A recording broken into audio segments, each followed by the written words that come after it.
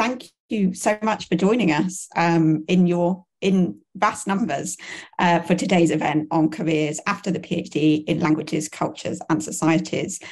This event is organised as a collaboration between the Institute of Languages, Cultures and Societies at the School of Advanced Study and the University of London's Careers Service.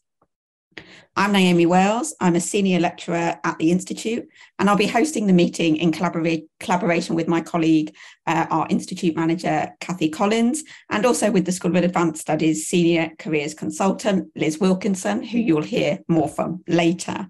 I'm going to hand over to our Institute director in a minute, who will give a longer kind of welcome and introduction, but I just want to start with some practicalities. Hopefully you've already seen the timetable for today, but following Charles Burdett's introduction, we'll have our PhD alumni panel from 2:10 to 3:15, followed by a short break. Then we'll have the head of the university's careers group, Dr. Kate Daubney, who's going to give a keynote from 3:35 to just before 4 p.m. And then we'll end with a session, which is with two of our current PhD students here at the Institute in conversation with our careers service colleagues. And that will be from 4 till 5 p.m. Now, we have a very large number of attendees today, so I have muted everyone just because to make it easier to manage the event. But we will be taking any comments and questions via the chat. So the chat is open for you to message, and that is where we'll be kind of taking comments and questions, if that's okay.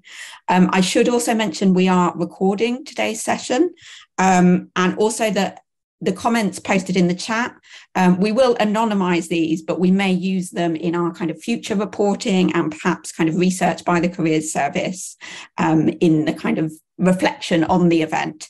But just to say, if you do have any issues with that, either pop me a message in the chat or email us after the event to just say if you're not happy for, say, your comments to be included. But as I say, they will be fully anonymised in any reporting. So I think that's everything on the practical side, but I will be in the background. So, if there are any issues that arise, let me know in the chat.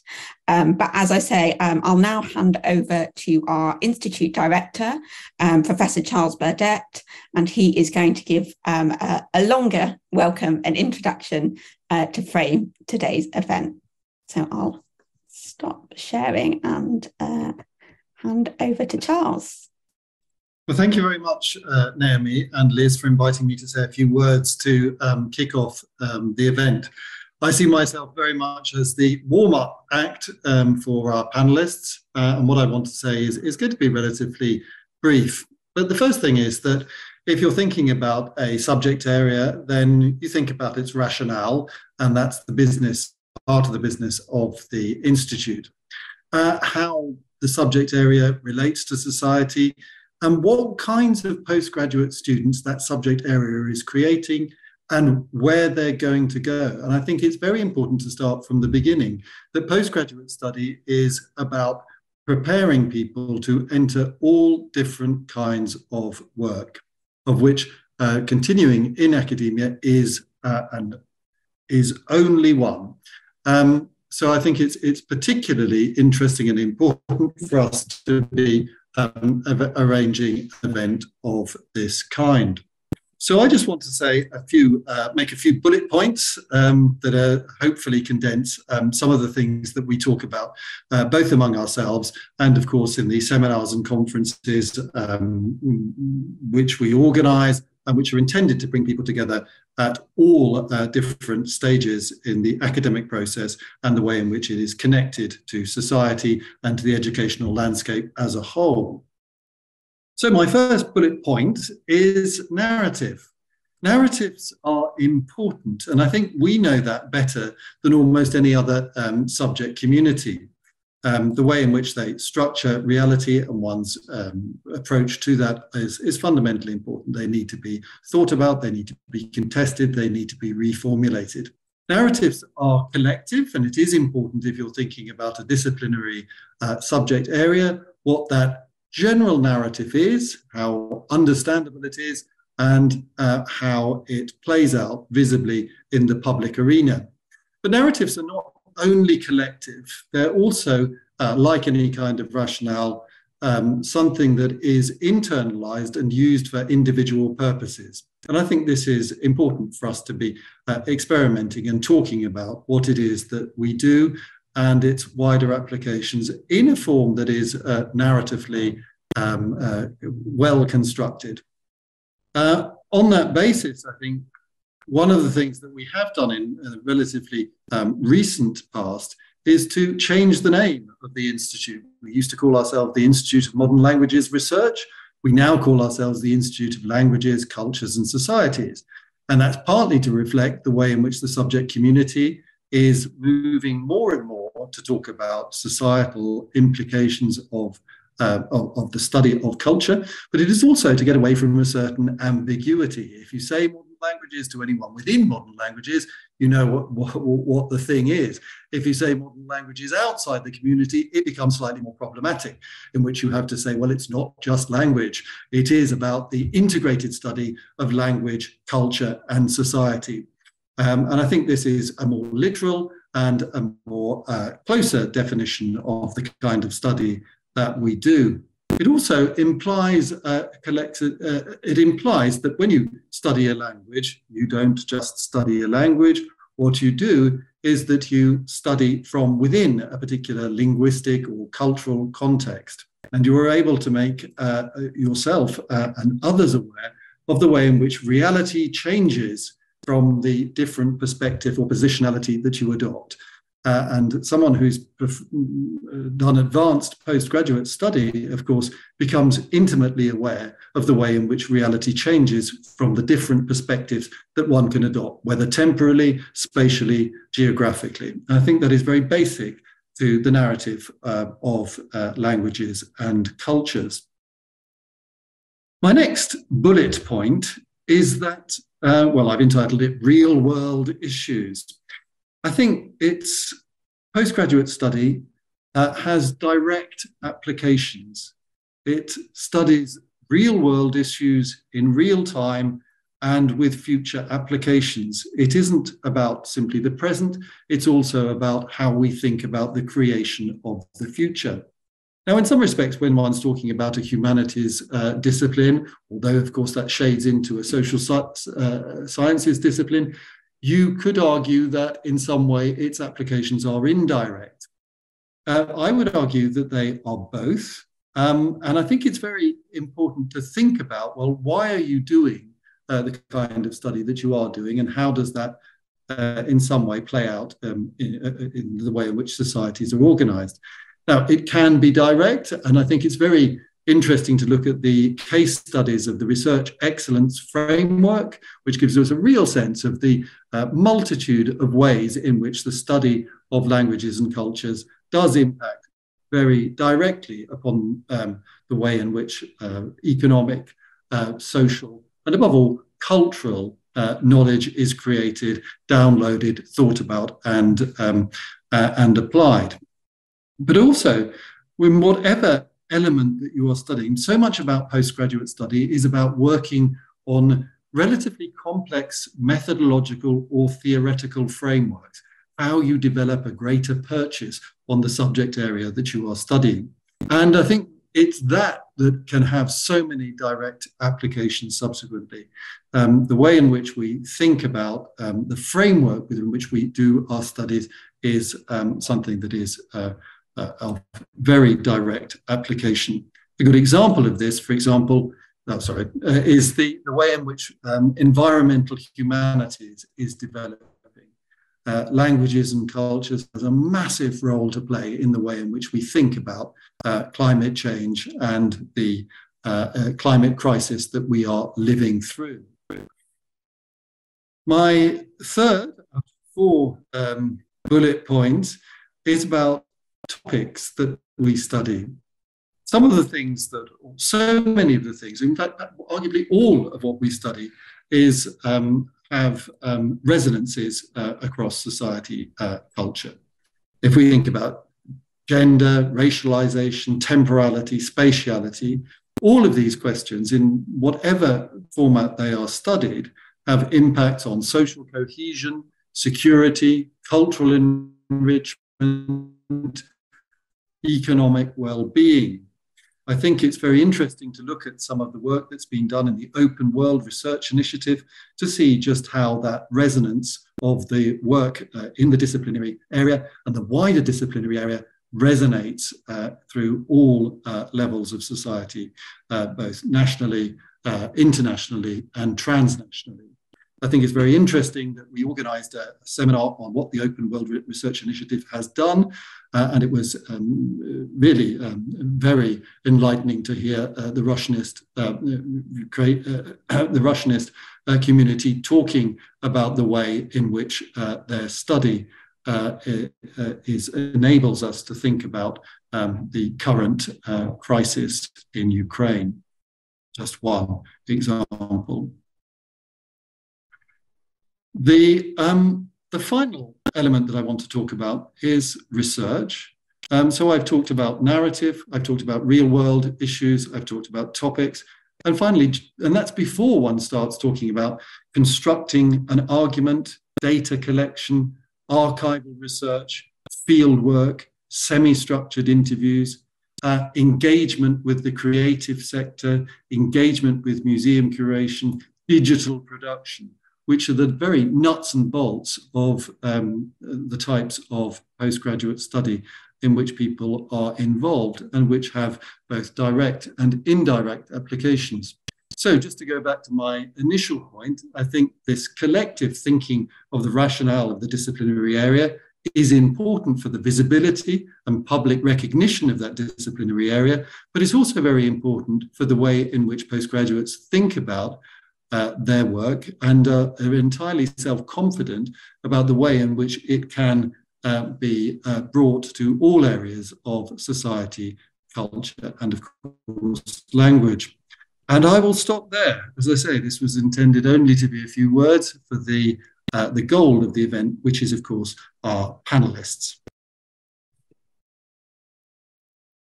Thanks so much, Charles, for framing that event. And yeah, I'm sure a lot of what we hear through the day will echo a lot of those points you raised. And I will now, as you say, we're really looking forward to hearing from our panelists. I will hand over to our chair for the next session. So Liz Wilkinson works here in the University of London as a senior careers consultant, and in particular she provides dedicated and very welcome support to our own postgraduate students at the school and the institute. So I will hand over to Liz, who will be introducing the next panel. Thanks, Liz. So thank you very much, Naomi, and a really warm welcome to everybody. It's fantastic to be in such a big, crowded room, but particularly warm welcome to our 6 PhD alumni panelists. A really warm, wide range of experience. So we only have an hour, and I am relying on you all. We're going to have lots of questions. I want to make this a very interactive session. So what I've set our challenges to do, to pick up on Charles's point about narratives, is I asked them all to think about a 3-minute summary of their PhD experience and their careers path since then, and we're going to work through alphabetically in the order here. So Pardad, if I could ask you to uncloak and unmute to start us off, and just sort of 3 minutes on your PhD experience and your career since then, and then we'll move on through the rest of our panel. After that, just to the audience, listen out, type your questions in as you think of them, and then I will be moderating that and posing your questions to the panelists. If there's a particular panelist you want to address your question to, then just mark that in the chat box, and I'll do my best to get as many of those questions across as possible. So that's the structure for our next hour. And so, Pardad, the floor is yours to give your 3-minute summary of your PhD experience and your career path since then. Thank you very much. I always used to dread the 3-minute thesis competitions. But anyway, yes, so I'm going to keep it boring and biographical, I think, and then I think we're going to get into it after. So I came to a PhD, Elizabeth, in a roundabout way. I actually did a PGC. So I trained to be a teacher in modern languages before, and then saw an advert for a collaborative PhD.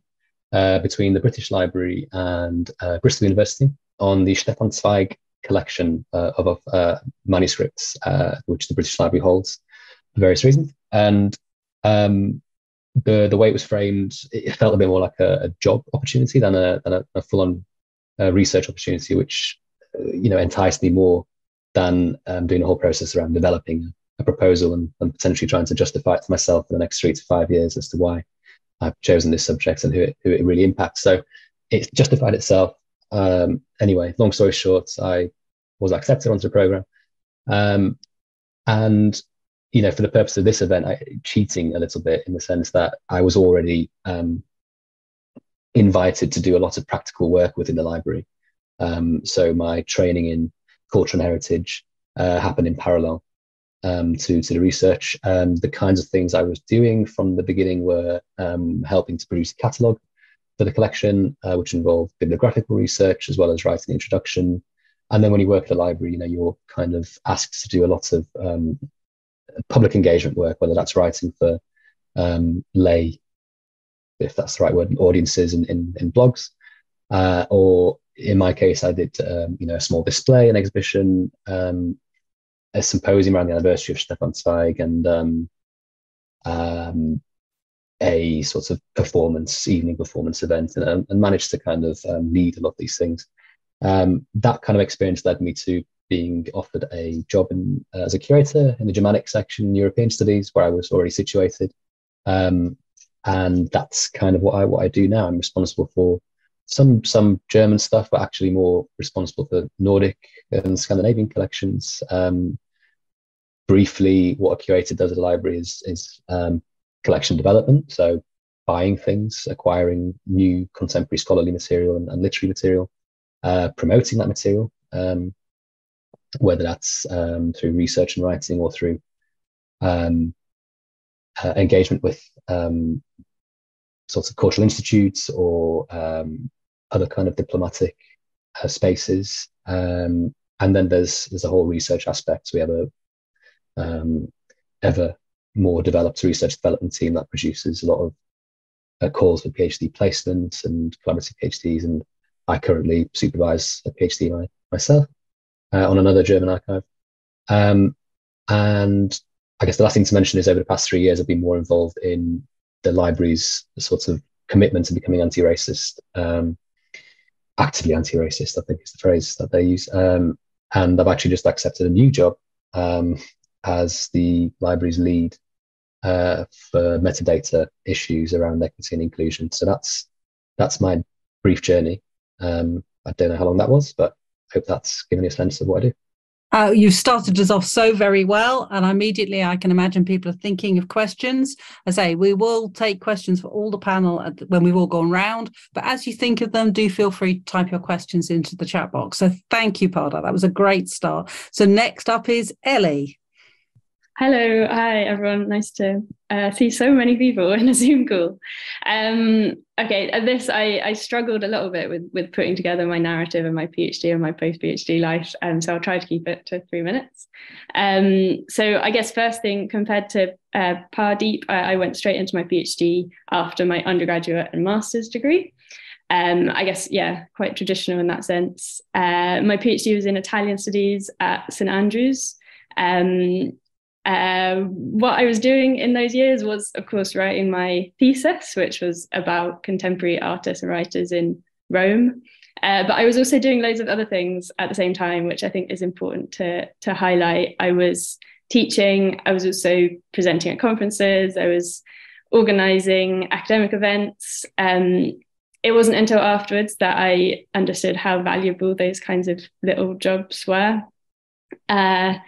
So yeah, then I finished my PhD.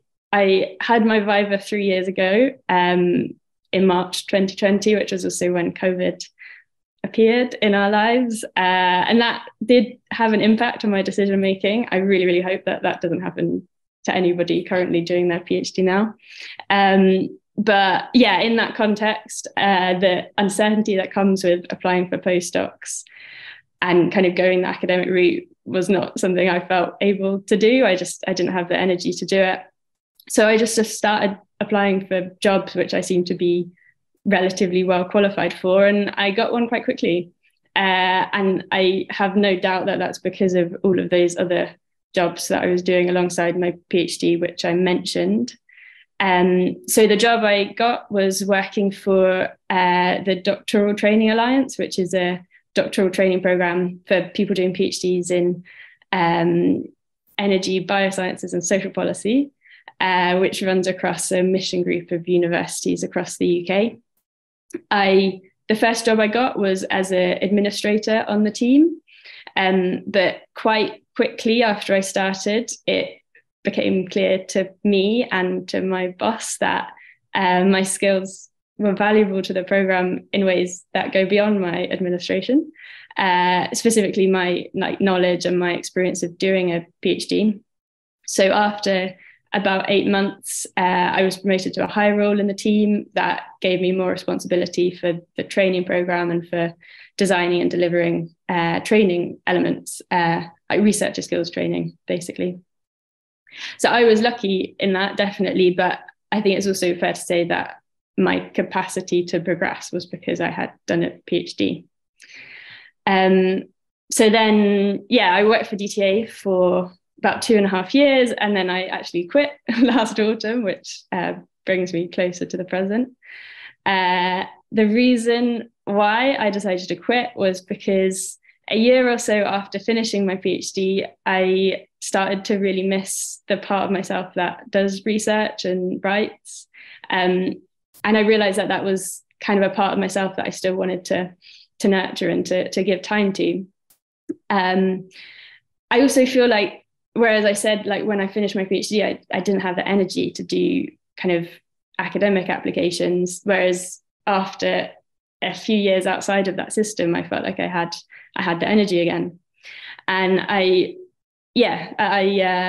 also kind of had like two niggles in my mind, two ideas that I wanted to develop. One, which is my kind of the work coming from my thesis. So I'm currently developing a manuscript for a monograph based on that. Fingers crossed. We'll see where it goes. But then I also had another niggle, an idea that I wanted to develop, which was the idea for a new research project, which kind of grew out of the space between my job in researcher skills training and my PhD in languages. And this is actually what brought me to the ILCS, where I'm currently a visiting fellow. So I'm developing a project currently in the form of postdoc applications to carry out research into the range of skills that you get from doing a PhD in languages.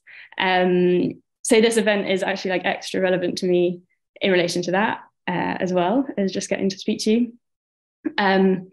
I'm sure I've spoken for more than 3 minutes now, so I'll stop. But happy to talk about any of those things. Very, very rich stuff, and I've already got some. And I think it's great, already just from two of our speakers, we're seeing the range of both jobs, but also sort of the portfolio of activities that we see in many people after their PhD.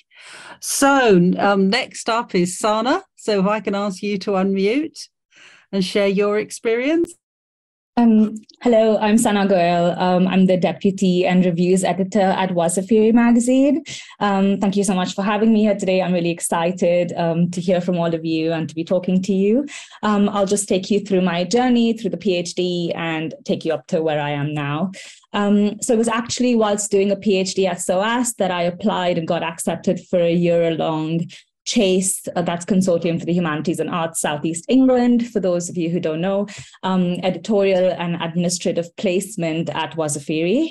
It was a really exciting time to be at the magazine of international contemporary writing, which was turning 35 that year and founded in 1984 by Dr. Sushila Nasta.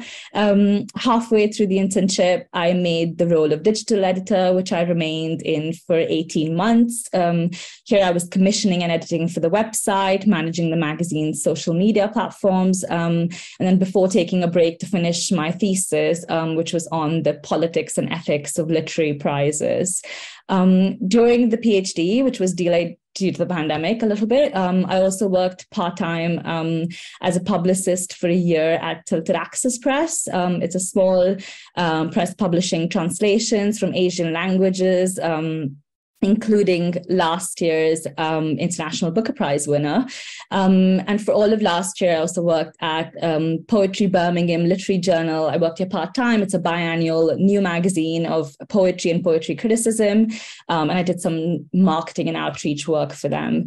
Over the years and alongside the PhD, I've also been a freelancer, so writing about books and prizes for a number of publications, including The Guardian, the Los Angeles Review of Books, and elsewhere.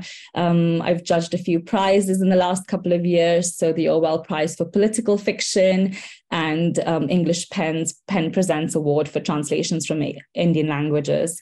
I returned to the magazine last spring as deputy and reviews editor after finishing my PhD. At Wasafiri, I edit the spring issue each year. I commission for the website and contribute to everything sort of from editorial to events, alongside broader organizational strategy and vision. So this is, me now, and I'd love to take some questions, but I think I'll, stop for now. Thanks.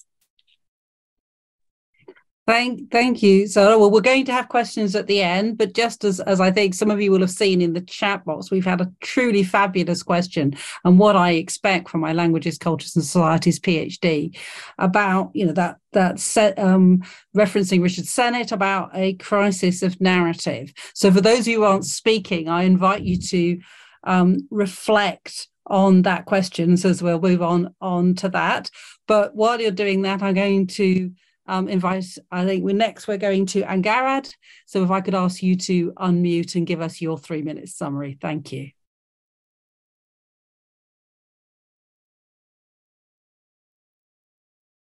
So I can see Angarad, but she's frozen. So I'll just give it a few seconds in case she's got a bit of tech buffering.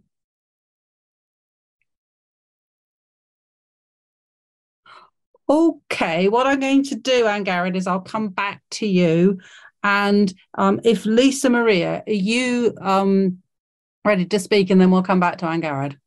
Absolutely, yes. I'm happy to step in whilst Angarad figures out the tech issues, hopefully.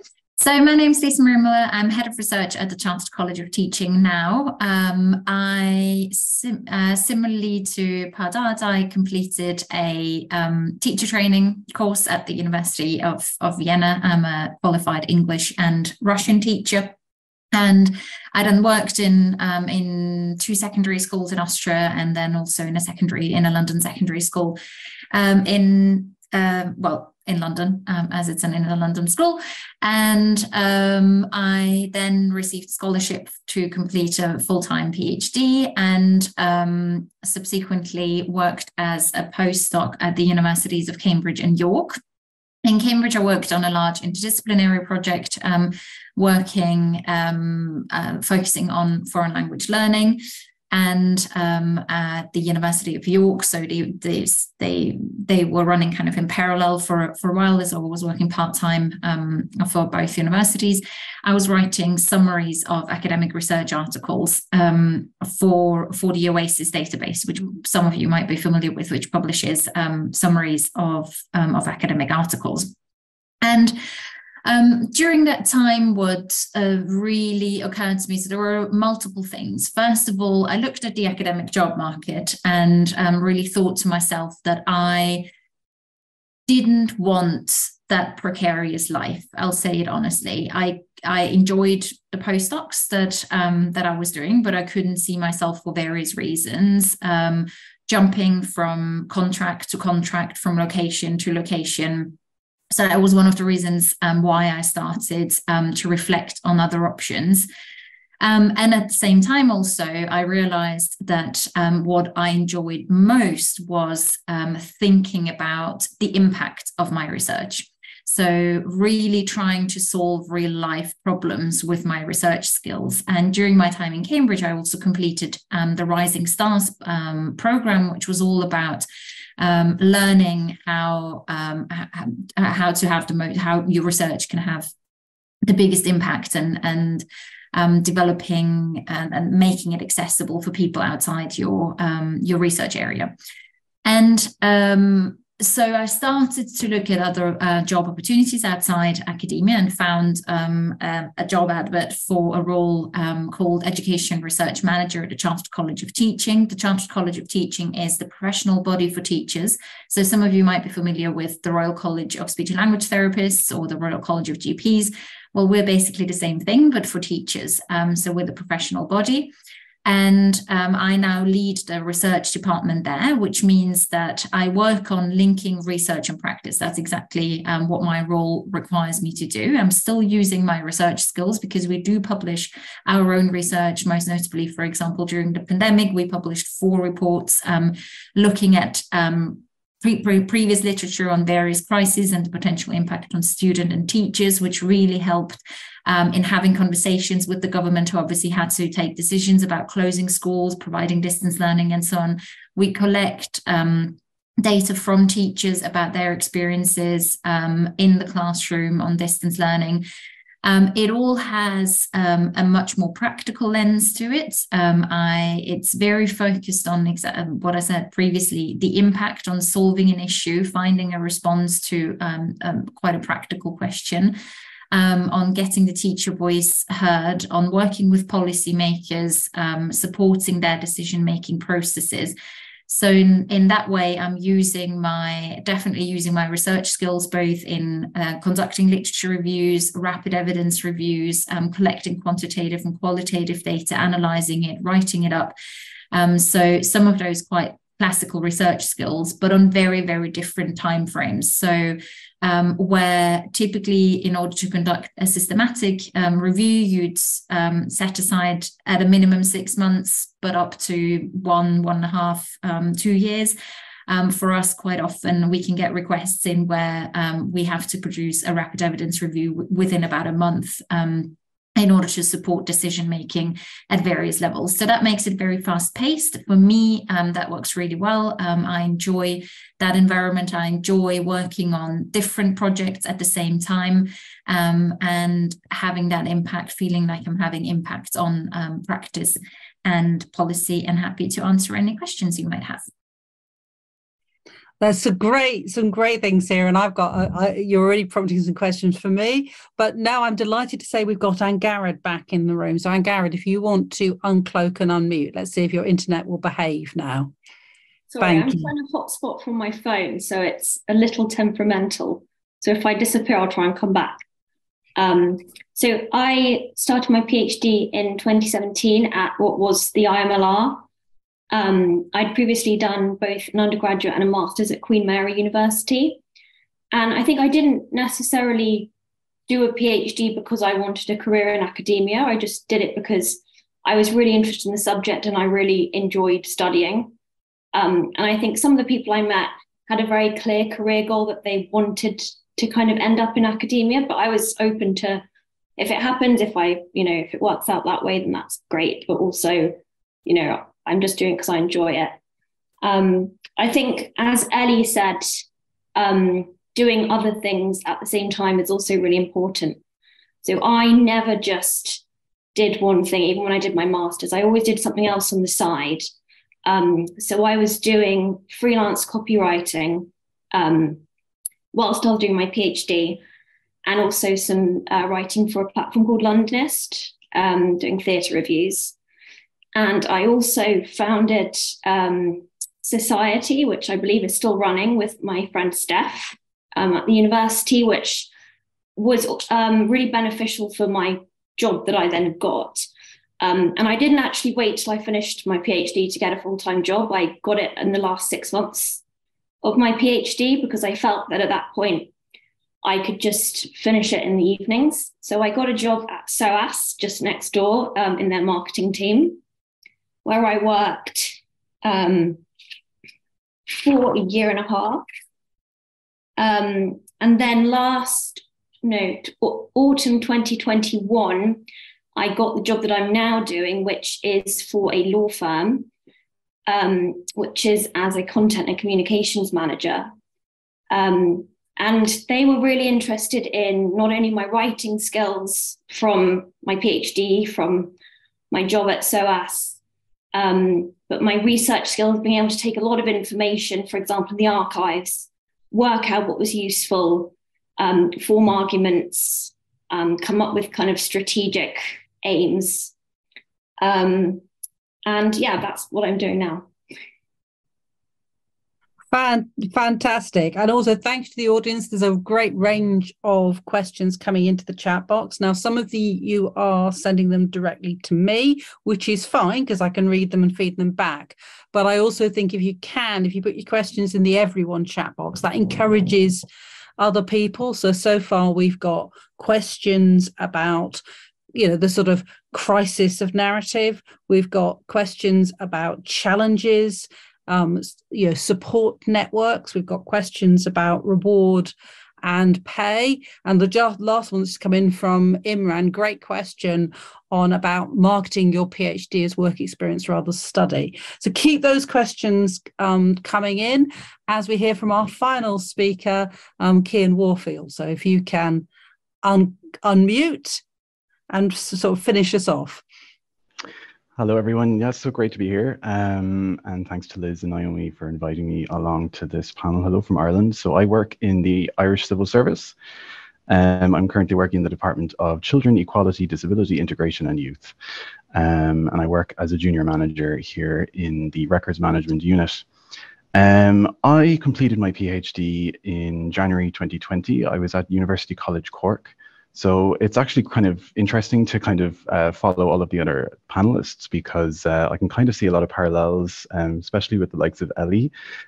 So I completed just before the first lockdown here in Ireland. And for me, I did my PhD in Indigenous rights in Latin America. I was looking at Mexico and Bolivia specifically, and territorial rights issues in those two regions. And that followed on from a research master's I did from 2014 to 2015 at the same university.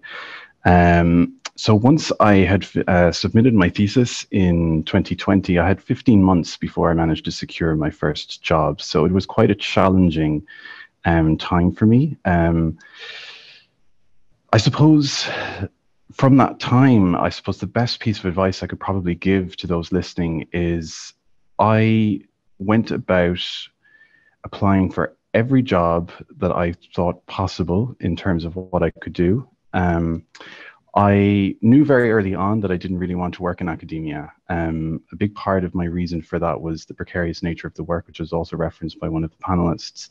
But it also felt very much like the PhD was never going to be enough. I didn't really have publications. I didn't really have any of the other elements that are kind of required to sort of secure those good positions. So I decided that the public service here would be a much better option for me. I'd always been interested in politics, international relations. Journalism had crossed my mind as well, but again, the precarious nature of that work was just not going to suit me. I like stability, and the public service offered that. I suppose my ultimate goal is to pursue a career in diplomacy for the in the Department of Foreign Affairs here. In the Irish Civil Service, you certainly have to play the long game. So for the 15 months that I was trying to search for work, I tried to apply for civil society jobs in Brussels. And every time that I was applying and didn't get through, I kind of took a step back, reassessed why. I always constantly reviewed my CV. I spent a lot of time building up my network. So I knew I wanted to work in diplomacy. I knew I wanted to work in international relations. So I spent a considerable amount of time on LinkedIn building up networks, literally directly messaging diplomats on LinkedIn saying, I want to work in the Department of Foreign Affairs. Can you help me? I swear out of about 100 odd messages that I sent, one got back to me. But that one person who currently serves in Saudi Arabia, that person managed to help me hone my CV honed my application skills that landed me a position as a political intern in the Department of Foreign Affairs. So 15 months later, after I submitted my thesis, I landed a position in the Department of Foreign Affairs as an intern. Throughout the time I was applying for work, I had applied for other civil service posts. They do an awful lot of graduate entry roles, but often you don't hear anything back for quite a while. So while I was working in the Department of Foreign Affairs, in their human rights unit, which was quite apt actually, because they did a lot of work on human rights issues. It was about embedding human rights policy across the department. And I managed to actually apply some of my knowledge of Indigenous rights working on EU statements and things like that as well. So it was quite interesting from a policy perspective to see it in practice, to take the kind of theoretical knowledge that you had and apply it in kind of a real world environment. But I'd also applied for other graduate posts in the civil service, and eventually I managed to secure the current role that I'm in 2 years later after I had originally applied. And I'm currently working in the records management unit, which is very much about developing a records management policy for what is an ever-expanding department here. So the department is kind of famed in Ireland for managing the Ukraine crisis at the moment, but it has a very broad remit. But I'm working kind of more internally within the operations side of the department. We're developing records management policy. And I used to think there was no correlation between my PhD and what I'm doing now, but there is, because the PhD is such a monolith that you do end up developing such a wide range of skills. Like, I was engaged in records management during my PhD because you have to manage a vast amount of resources. So I actually understood to some extent the importance of managing records. So the most important thing and the best piece of advice I can do is deconstruct your PhD as you're trying to apply for work, kind of break it down. And the other panelists, I think, referenced this, where they said that they had kind of accumulated other experiences while they were doing it. You have to kind of sit back and deconstruct it and kind of view it from a variety of different kind of work experiences that you've done to actually get to where you are as, in terms of submission. So that's kind of the approach that I took. I'm happy to take any questions on that as we go forward. So I'll leave it there for the moment. Thanks, Liz. Well, thank you so much, Cian. And that's a really good pulling together of some of the themes we've had, as well as a foreshadowing of the session at 4 o'clock when we're going to be talking about developing your transferable skills. And I'm definitely going to be referencing about the phrase, the PhD is such a monolith. You develop a whole range of skills, because that will be the theme of our session with myself and Antimo and Mona, students from IELTS. We'll be looking at that. However, I've been looking at a really lively chat box. Thank you. Now, some of those questions, I think, we can probably address better in the later session. And what I want to do with the half hour that we've got left is to make the most of our panelists' sort of human experience. So what I'm going to do is go back to our first question about, that lovely phrase, thank you all for bringing your positive experiences, but also being very authentic and honest about the challenges. And I'm picking up from the chat box that people actually would love your take on some of the hard stuff that you have to go through to progress your career.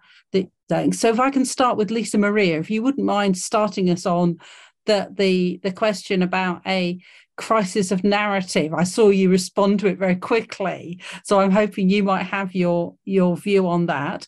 I would say to the other panelists, what I'm going to do with the questions is I'll sort of summarize them and then invite you to, on the reaction button, put your hand up if you particularly think, oh yes, I've got something to say. We haven't got time for all 6 of you to comment on all questions. I will direct them. But also, if you think, yes, actually, I'd like to chip on that, then put your hand up and I'll call you in. So, Lisa Maria, would you start us off on crisis of narrative? Thank you so much for this question. I think it's really important. And I see scholars, for example, academics sharing their unpublished papers or their rejection letters and so on online more and more. And I think that's super important. I'd say that in my story, I think, I avoided that step because I very early for myself took that decision that I didn't want to jump through the hoops of 150 applications to various universities for lectureships, etc., and various postdocs in different cities, different countries. So that's why that was part of my decision-making process, together with that desire to work on something more applied. And I was simply very lucky to have found the job opportunity when it presented itself, and that I got it straight out of my postdoc. So that's my experience in that way. Would simply be to continue to look for options and not be afraid to apply for things that are a bit out there, but also I think, as someone said it in a chat as well, maybe universities aren't. I was very lucky to be at the University of Cambridge, that actually has got an amazing career support, and I went there and got some advice in terms of what to do with my skills, other than staying in academia. And also I was lucky enough to have some mentors also who understood that I didn't want to go down the academic route at the time. So that's really important as well, to find that support. Super. Thank you for starting us off on that. And I think that leads very nicely to the topic about support network and how having those conversations with other people, whether it's career services or academics or others. So can I invite other members of the panel, if you'd like to share something about the support network that's helped you navigate the ups and downs of professional development after the PhD? Anyone want to kick off on that one?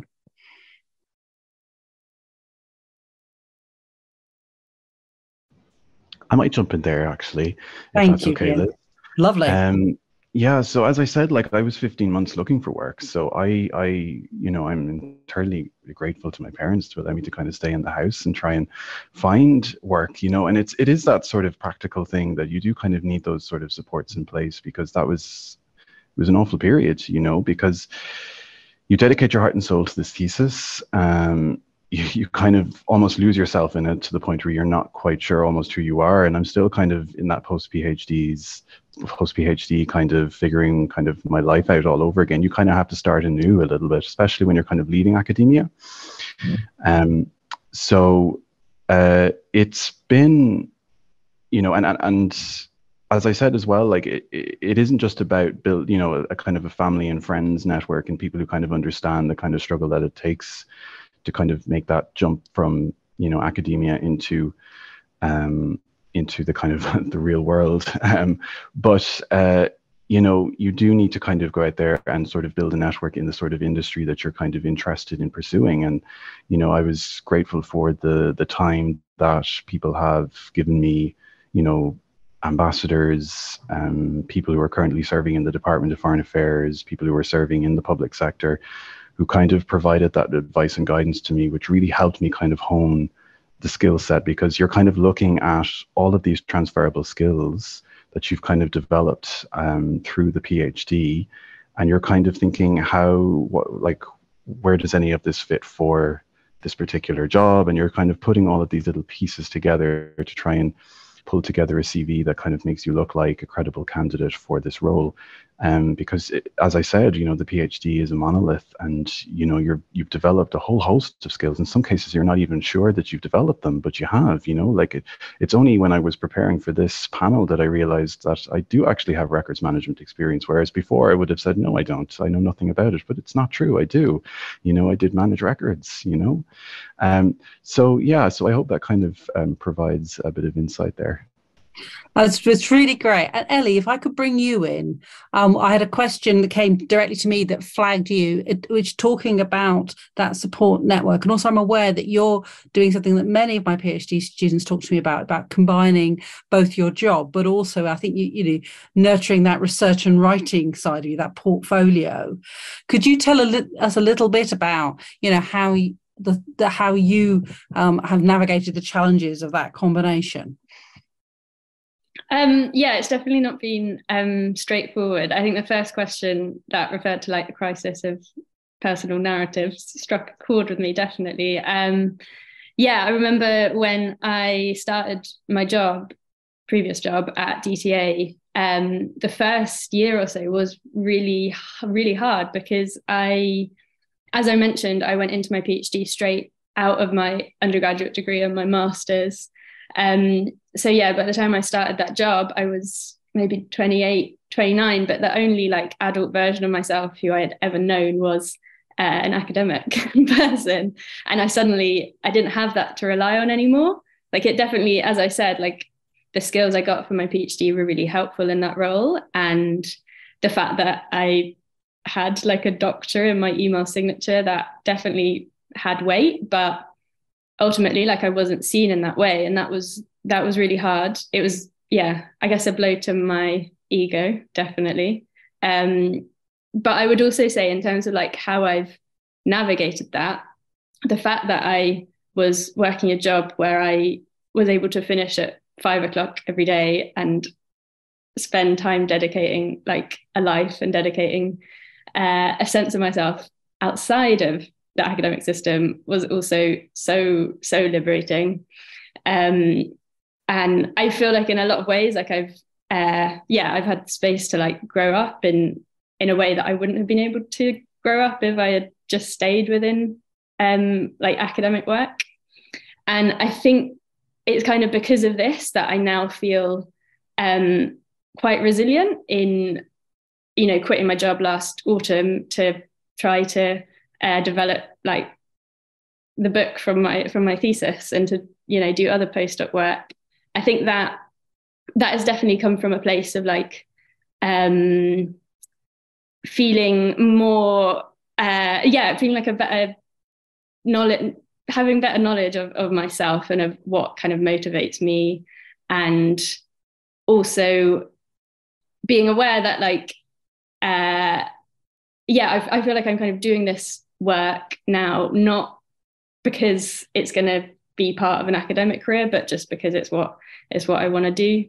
And yeah, sorry, I don't know, that was sort of waffly, but maybe there was some sense, maybe there was a narrative somewhere. I think one of the comments we're seeing, the chat box, is how much the audience appreciate how authentic you are being. And thank you to Lisa Maria and Ellie and Kian to help us, you know, lean into some of the challenges and some of the hard stuff. Often, particularly when you're pivoting, it's not straightforward. And looking at some of the questions, just to reassure some of the questions, things about how to market your CV to non-academic employers, how to find out about jobs. We're going to be covering that in the 4 o'clock session. But I want to, with our last 15 minutes or so, I want to just pivot a little, and I'm going to ask Sana in a minute to go next. First of all, do feel free to add your encouragement to how you've navigated the challenges. This is an authentic and real space. But also, I'd like to start to take the pivot to look at things forward. So I think it was Ellie earlier, you used a phrase about how the PhD can accelerate your progression. And so you all have careers in front of you. So I'd like to know a little bit more about the joys of what you're doing now, but also how you'd like to see your future develop. So Sana, can you be my pivot speaker? Thanks. Yeah, it's really interesting, like hearing everyone speak and the kind of like overlaps and similarities and like experiences and like the feelings.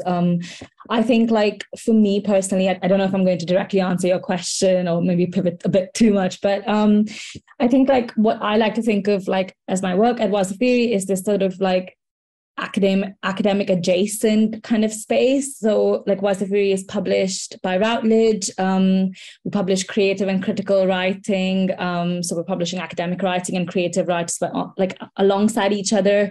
And like I find that I find that it's like a really lovely like sweet spot for me personally, because having had the experience and like the kind of, I guess, like the weight of the PhD behind me, but not wanting to necessarily like others here like work in academia per se, and then kind of taking my like experience as like a freelance writer and like someone who's interested in journalism and curation and things like that, and kind of like mix those two things in a way that's exciting. And I think just kind of speaking back to like opportunities and like, you know, insisting that like doing something alongside the PhD, I think for me as well was really, really helpful to kind of realize that what it is that I didn't want to do as much as where I kind of wanted to go. So, you know, in terms of just sort of support networks and things like that, like with me, like the Chase editorial placement that I did that got me to the internship at Wasafiri was like, I was really lucky to be able to do that. And that is something that's offered to students across Chase universities. So I think there are a lot of really interesting kind of like part-time, and to emphasize, I did all of these things part-time alongside the PhD. But there are these various kind of like the less obvious sort of like routes that you can kind of take to kind of figure out like whether it is like where you're interested in going. And I think that for me is like really exciting about sort of where I am now, and doesn't speak too much to the future. I'm not sure. I'm quite new in this role at Wasafiri, but had that experience of kind of doing these little things alongside my PhD and since for a while now. Yeah. Super stuff, and reinforcing a message we've heard from a number of you about the value of doing these enrichment activities, and some number of you will be with doctoral training partnerships.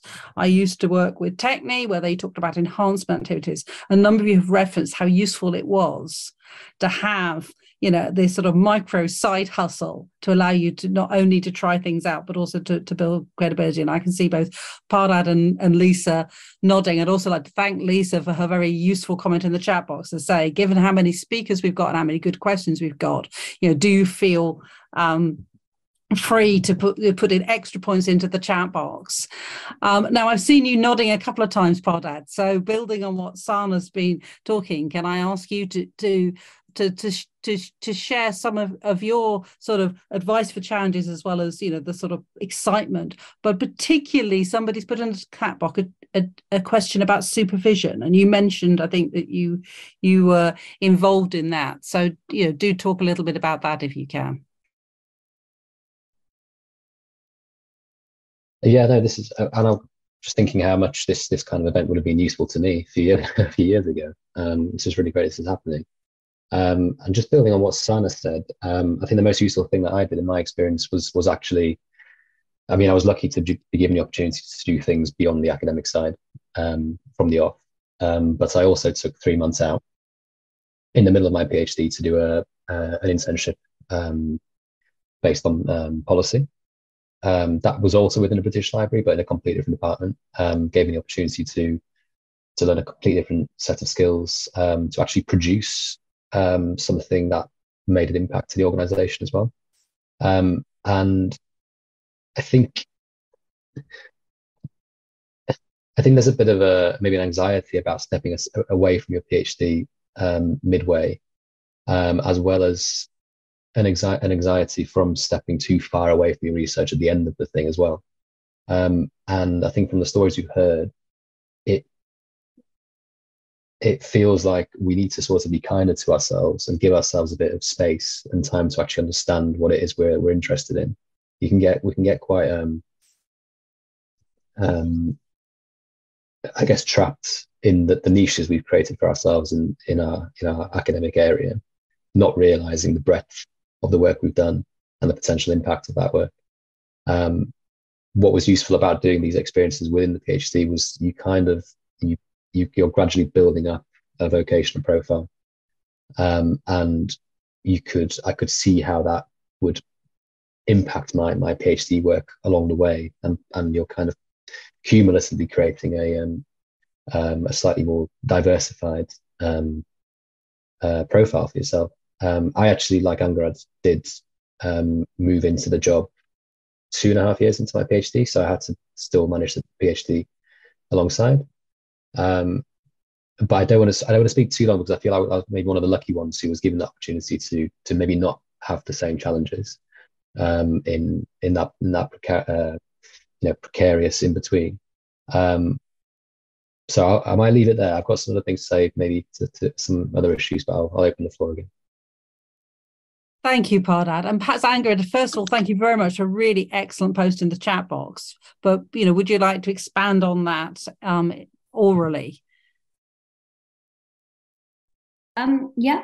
So I was never one of those people who'd spend like 9 until 8 in the library. Like I like to set myself very specific targets. Like today I'm going to, read these 2 chapters and make notes on whatever, and then I'm going to be finished for the day. And then, do you know what I mean? Not just dragging it out. And actually, I think getting a job, I felt like I could let this end of my PhD drag on for months, but I needed some kind of push. I think it got to that point. I've been doing it for 3.5 years, and you kind of get to that point, you're like, well, I don't really know what I'm doing anymore. And I just kind of want to be finished with this to feel like I've achieved it. And so actually getting a job really meant that I had to find time and be really specific with what I wanted to achieve in a specific time period. And it actually made me more productive in a funny sort of way. And I was very lucky that I could schedule my supervisions for my lunch breaks at work. So it wasn't awkward. I didn't have to kind of leave work. Tori, is my internet still there? Yep. Okay, good. I just froze on my screen. But yeah, I mean, it won't work for everyone, but it really worked for me. Yeah. Fantastic. And again, I think what's great about having 6 different people is that you have all got different pathways and you've gone in different routes. But I think, you can see the themes. And also I'd like to thank, there's some really rich comment coming into the chat box, not only great questions, but also thank you to all the students who are sharing their experiences and their recommendations. And also a shout out for my careers consultant colleague, Holly Prescott, who writes a brilliant blog on PhD careers, and she's just put an excellent link into the chat box. So one of the things I hope you, as an audience, you're getting is, a shared journey with undoubted challenges, but also the fact, just as Charles Burnett said at the beginning, how much, interesting work there is out there, and how much the skills that you're developing through your PhD. To Kian's point, as I'm going to be quoting for the rest of the year, the PhD is a monolith. You develop a huge range of skills, and that there are many different pathways. And I think we've got about 160 students in the room. And that means we're going to have 160 different pathways. So we've now got 10 minutes. So I want to give the panelists their final opportunity for their words, but you get bonus points if you mention 1 of 2 words, which has come up in the chat box. So people have also asked if people might be prepared to say anything about pay or money. And also someone's raised that question you hear regularly about the PhD being seen as an overqualification, and how, how you present that. And so if you can speak to those things, I know it'd be appreciated, but just take a moment and, I'll start again. I'll start with you, Lisa Maria, sorry, to start off. And then I'll go around you quickly, and then, we'll finish with a little shout out for Wasafiri and the opportunities it's got. So Lisa Maria, could you start us off? Absolutely. So in terms of pay and money, I can say that with my first, with my postdocs, I pretty much was at the level of income that I would have had I stayed in teaching at the time. So without the PhD, and that has progressed since in a way that one can hope for and expect. So that hopefully answers the question.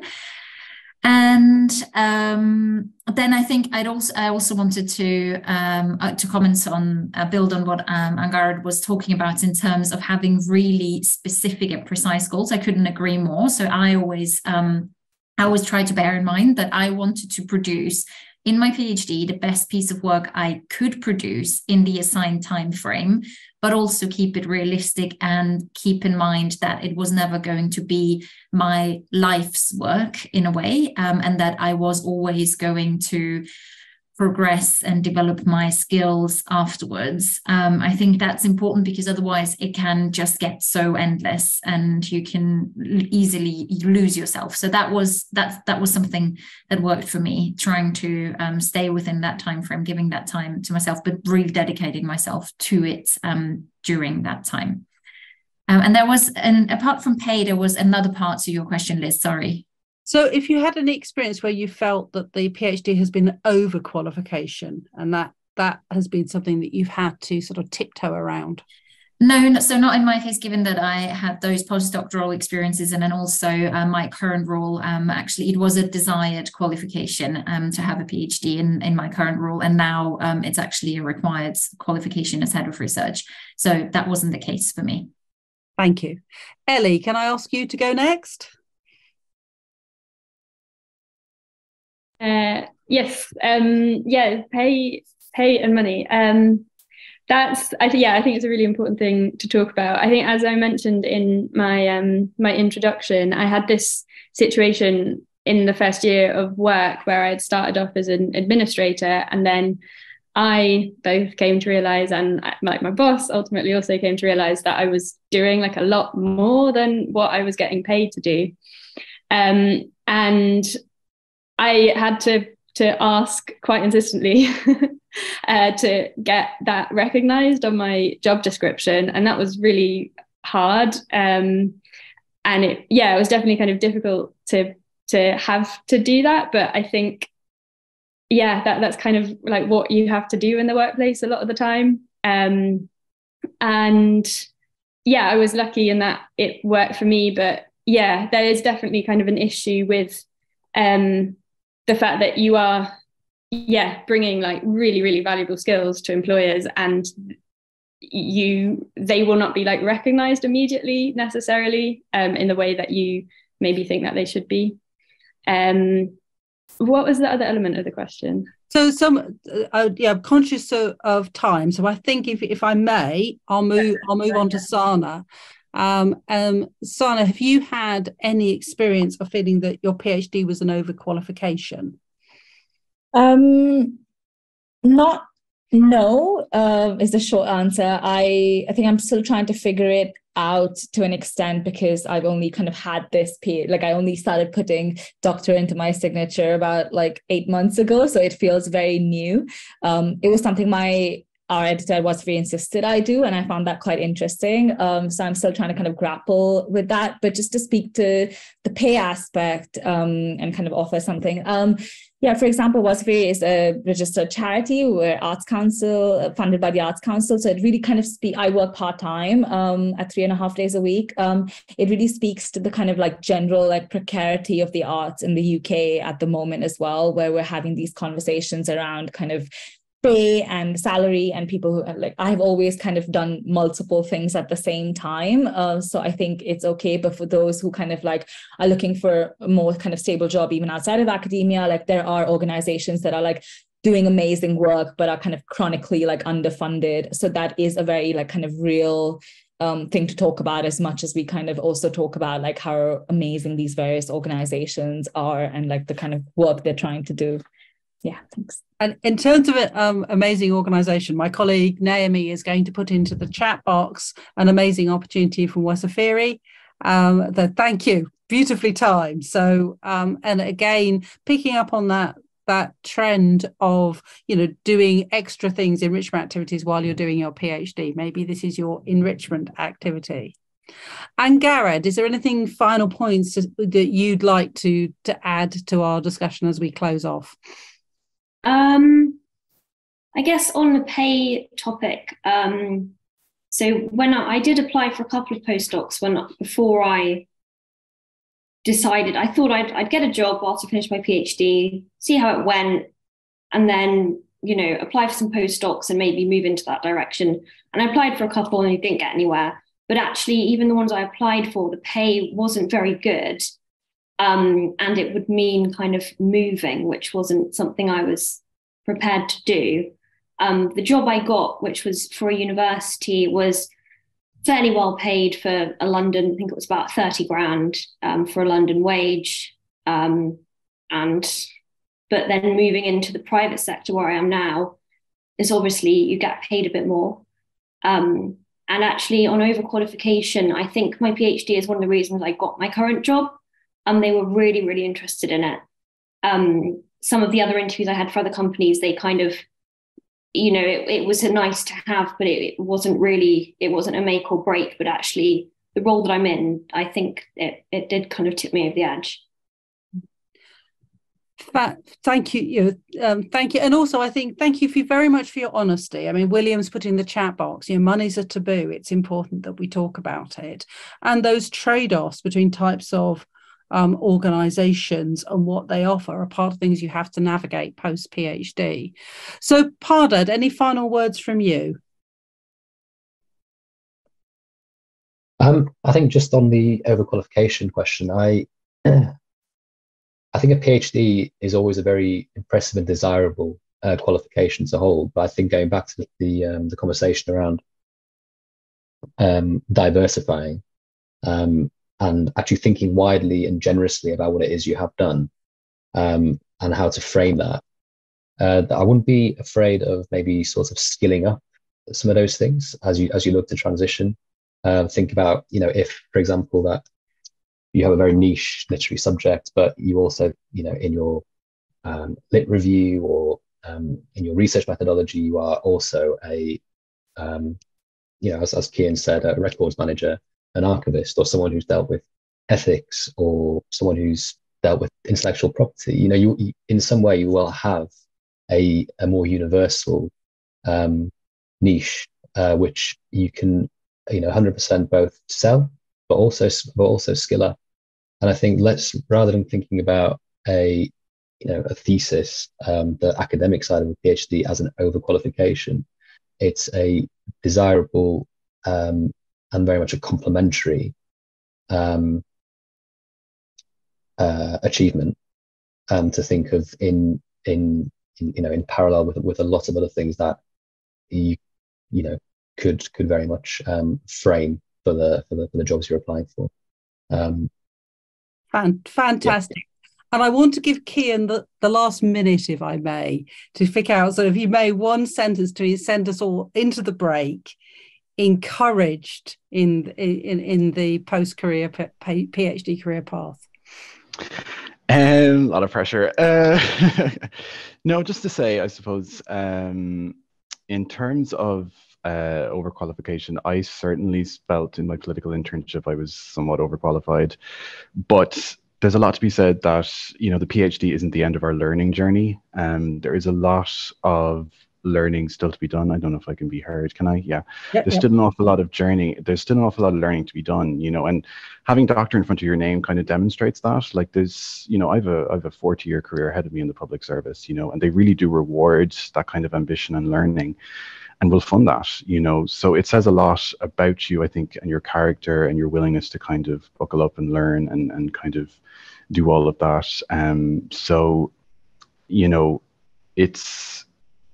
It's definitely a worthwhile qualification, and people shouldn't feel disheartened if maybe you jump into a career or a job that may not necessarily be directly related to it. You'll find opportunities for learning. I think we're all here on the call as PhDs. We do love to learn, so just to kind of note that as well, I hope that's a sort of optimistic tone to kind of end on. I couldn't have asked for better, Kian. So I would like to thank our 6 doctors. I'd like the chat box to light up with emojis, emotions, thanks. It's been such a rich hour. We've covered so much. You've been so honest and authentic.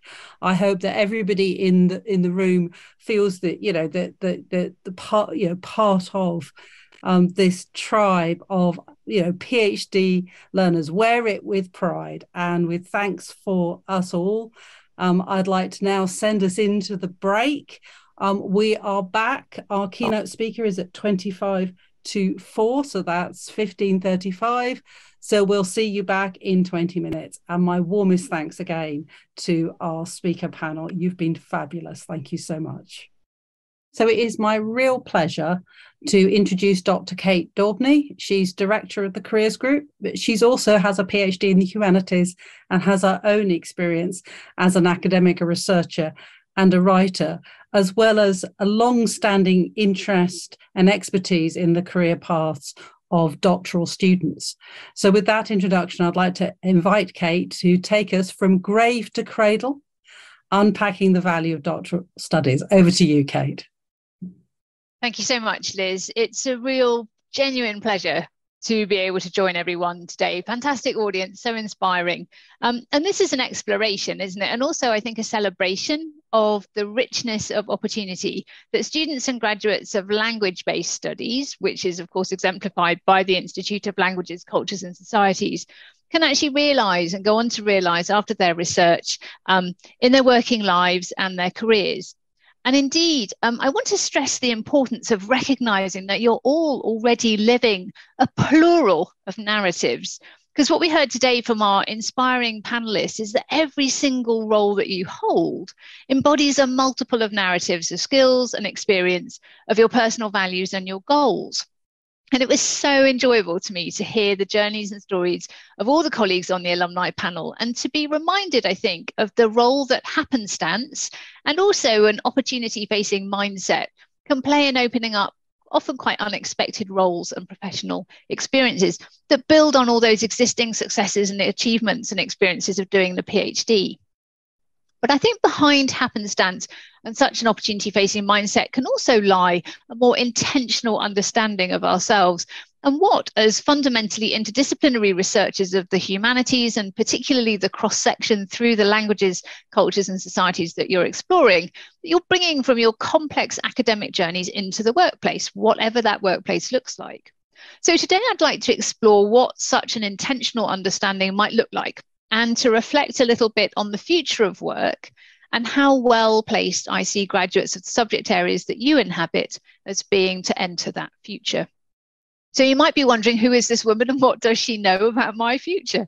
And I think that's a really good question. So as Liz says, my official job title is Director of the Careers Group, which is the federation of careers services of many of the University of London's federal members. And I've been working in careers education for about 20 years. But actually, I began my professional career as an academic. It was like hearing all those past versions of myself during the panel. And I spent 7 years as a film musicologist, who is someone who unpicks meaning from musical language as captured in film scores and the audience experience of film scores. And I taught and researched first at the University of Derby and then at the University of Leeds. And having published my first book and my peer-reviewed journal article, I then realised that I had fallen entirely out of love with my subject. And then I spent quite an awkward few years wrestling with, I suppose, an intellectual challenge of having apparently prepared for only one career, the academy. And I didn't have that self-awareness that some of our panellists had today. And I found myself in kind of difficult but important innate personal understanding that the academy was not the career for me. And by happenstance, I found myself working with people who were just like me, whose personal circumstances had changed, who sort of discovered new things about themselves, some of which were quite difficult, and were looking for new ways to understand what they offered to the job market. And just a few years after that experience and leaving academy altogether, I went to work, in fact, at the London School of Economics. I kind of went round the back and came in the other door because I was supporting PhD and postdoc researchers to explore their career choices in, around and beyond the academy. So I've occupied some of the professional spaces that everybody on this call today has occupied. And I've also been really fortunate and privileged to make a career out of helping people find and navigate all those multiple professional spaces. I've also, rather ironically, more recently had the privilege of developing a completely new second research career on the relationship between employability and curriculum, which has actually, as a sort of personal journey, restored my faith in my own relationship with research and also diversified my understanding of my own career paths. I really loved working at the LSE. I had a really extraordinary joy, to be honest, of peering over the shoulders of researchers who were trying to solve some of the biggest problems that the world faces. So things like food and water security, reducing poverty, embedding effective development and aid support, stabilizing governments and ensuring social justice. So big, big questions. And I have a very equitable attitude to research. No one discipline is ever more important than another. But watching these students, there was a kind of eating the elephant aspect, as there often is to social sciences research. You know, where do you even start with these enormous problems? And I think for me, that meant it was actually a very humbling experience to be the PhD careers advisor. Here were some incredibly diverse individuals of all ages and backgrounds and identities who were inspired and confident in their research. And yet they were also coming to me and saying, what shall I do with my life after this particular research journey is over? What's out there for me? And I think it was humbling because firstly, it reminded me that everyone's relationship with their research is different.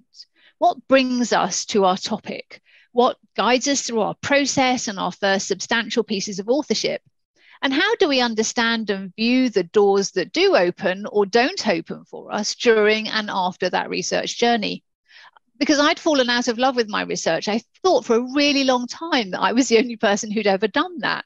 And then when I went to the London School of Economics, I not only realized that this was true for other researchers too, who were working on far more significant and important topics than 1930s film music, but that also falling out of love with my research topic didn't mean the end of my relationship with research, either with the experience that had gone before or my sense of what was important about research to me. And I think that came across really nicely in some of the panelists' comments this afternoon. I think secondly, working at the LSE was really humbling because I'd gained the responsibility and the opportunity to help these researchers find a new way to understand themselves and what they offered. And I think the prevalent narratives in much of education can reflect often quite a linear relationship between the subject that we study, we might call that knowledge, and the workplace outcome that knowledge is seen to lead to. And I think this notion of linearity, it starts at school and it continues throughout further and higher education. And I have to say, not particularly helped by rather simplistic government and regulatory narratives. And so somehow that linearity seems to pull us in more and more tightly as we progress through the stages of postgraduate education. And in research terms, I think it can feel inconceivably difficult to leave behind that long-term investment in sort of pinhead of specialism that we've developed, which has also, I think, become very strongly embedded in our sense of identity and self. And I think it's one thing to say, I've fallen out of love with my research and I want to go and do something else now. And it's quite another to say, I absolutely adore my research, but I'm worried that there won't be anywhere in academia for me to enter and continue my work. At the LSE from 2008 to 2010, which is when I was there, I saw the very start of the contraction in the academic jobs market. And here we are 15 years later, and we're still seeing it continue to worsen. And I think within the University of London, we're incredibly fortunate that we have Liz Wilkinson and Edwin Marr, who are two University of London careers consultants working right across the School of Advanced Study, who are really well placed to support our students here individually to navigate the personal and contextual uncertainty that comes with that. And in fact, many career services in universities now will have a careers consultant who is a specialist in working with PhDs, so do seek them out. So to complement that kind of looking back in my own life, I'd like to identify three lenses which I think we can understand and use to understand our relationship as interdisciplinary and cross-disciplinary researchers when we think about non-academic workplaces and professional identities. Firstly, as a parallel or companion narrative to the specialism of your subject area, I'd like to propose that you are indeed highly developed in a range of transferable skills. Not just the skills of research and analysis, but the rich diversity of transferable skills that are innate to your disciplinary area. In the context of the taught curriculum, we actually very rarely discuss or even think about how diverse the transferable skills that are innately developed through different subject studies. And this is the area of my current research.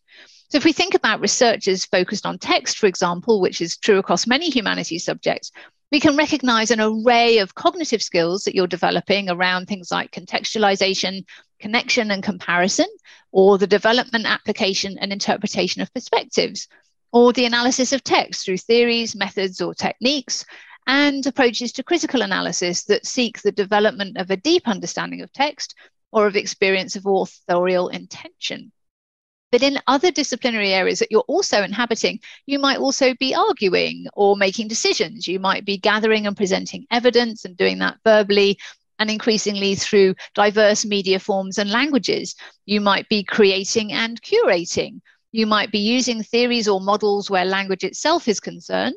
You might be recognizing multiple nuances in how the same thing can be expressed by embedding context or embedding meaning and interpretation.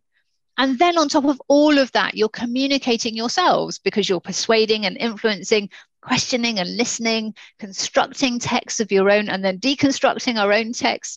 You're building rapport and relationships with your readers and your listeners when you're a speaker and a writer. And by way of sort of mindsets and behaviors and values, you're also outward looking. You're incredibly curious and expressive, empathetic, passionate, reflective, You're not merely tolerant of ambiguity and uncertainty, but you're actually actively seeking it out and celebrating it. You're thinking independently and you're taking risks intellectually. You're perceiving holistically and you're engaging interculturally. And that's before we even consider your skills as a researcher and perhaps also as an educator. To hear those transferable skills that are innate to your discipline listed, I think, in that way can feel really overwhelming. And I think also it can be a bit of a wake-up call, I hope in a good way, to a really nuanced and actually quite sophisticated range of professional behaviours and competencies that you're already performing all the time. And those assets, which is a difficult word to hear sometimes, but I think it's a good word, those assets that you have there make you incredibly employable, whatever you're choosing to do and whatever context you find yourself in. And we heard panelists today talk about how difficult it was to find that language. Go and find that language. It will really help you. My second lens builds on that by suggesting that it's not merely the richness of skills that you develop and use which makes you so employable, but also in your particular case, your ability to move between different disciplinary perspectives. Public policy and international economic think tanks spend an enormous amount of time thinking about what the skills of the future need to be. But when we dig down into the suggestions that we get from these think tanks, what we consistently find is the fusion of different skill groups together. So the World Economic Forum, for example, in 2020 suggested, even before the pandemic changed our understanding of so much, that skills needs would fundamentally be complementary, that we would need combinations of fluid and unpredictable skills like creativity and originality and initiative, and we'd need those to complement the process and detail of things like critical thinking and analysis. They also suggested that we'd need active learning skills, and those would complement technology use, and things like emotional intelligence to complement things like systems analysis. And I think when we start thinking about really big global problems that we need to deal with as a society, their complexity starts to make us think not only about what work we will be doing, but also how we will be working. How will we be doing that work? Because the kind of global problems that we're thinking about now are cross-system, they're cross-functional, they're cross-sectoral, and they're cross-disciplinary, and they're demanding of us that we move beyond conventional ways of thinking and working and solving problems.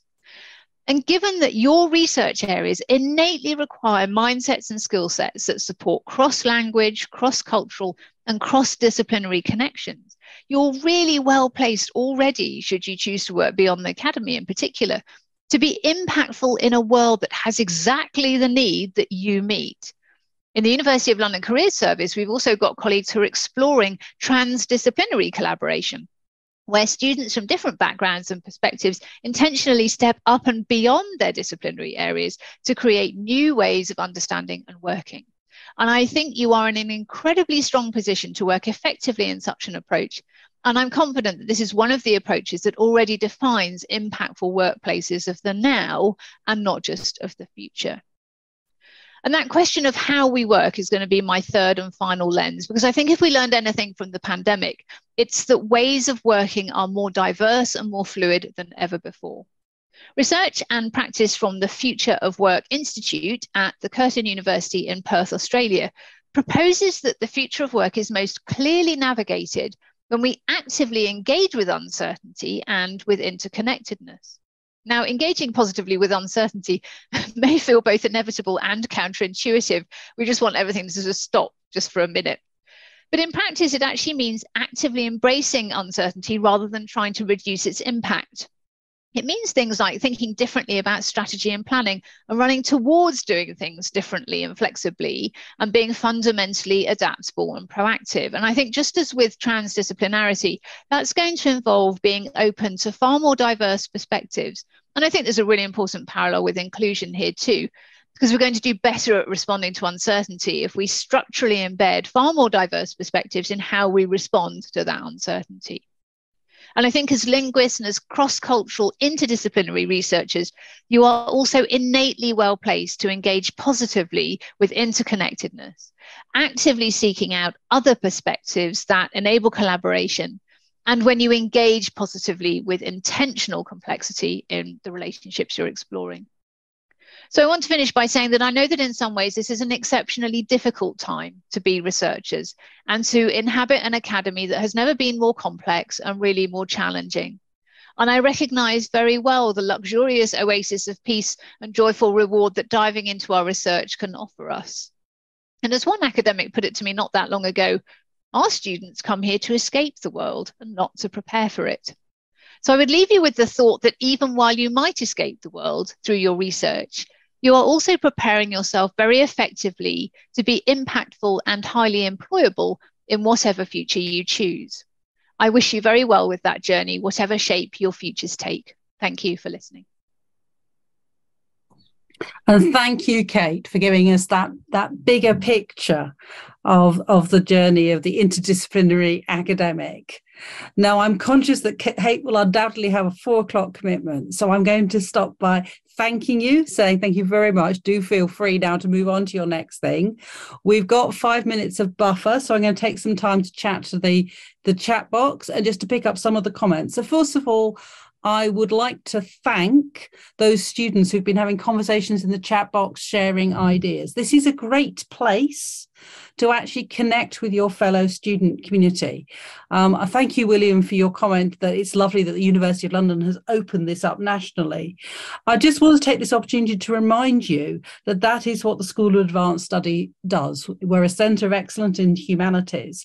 And for any of you for whom this is your first School of Advanced Study event or your first Institute of Languages, Cultures and Societies event, I do encourage you to look at the SAS events website. Some of you I've met before when we do our research training program.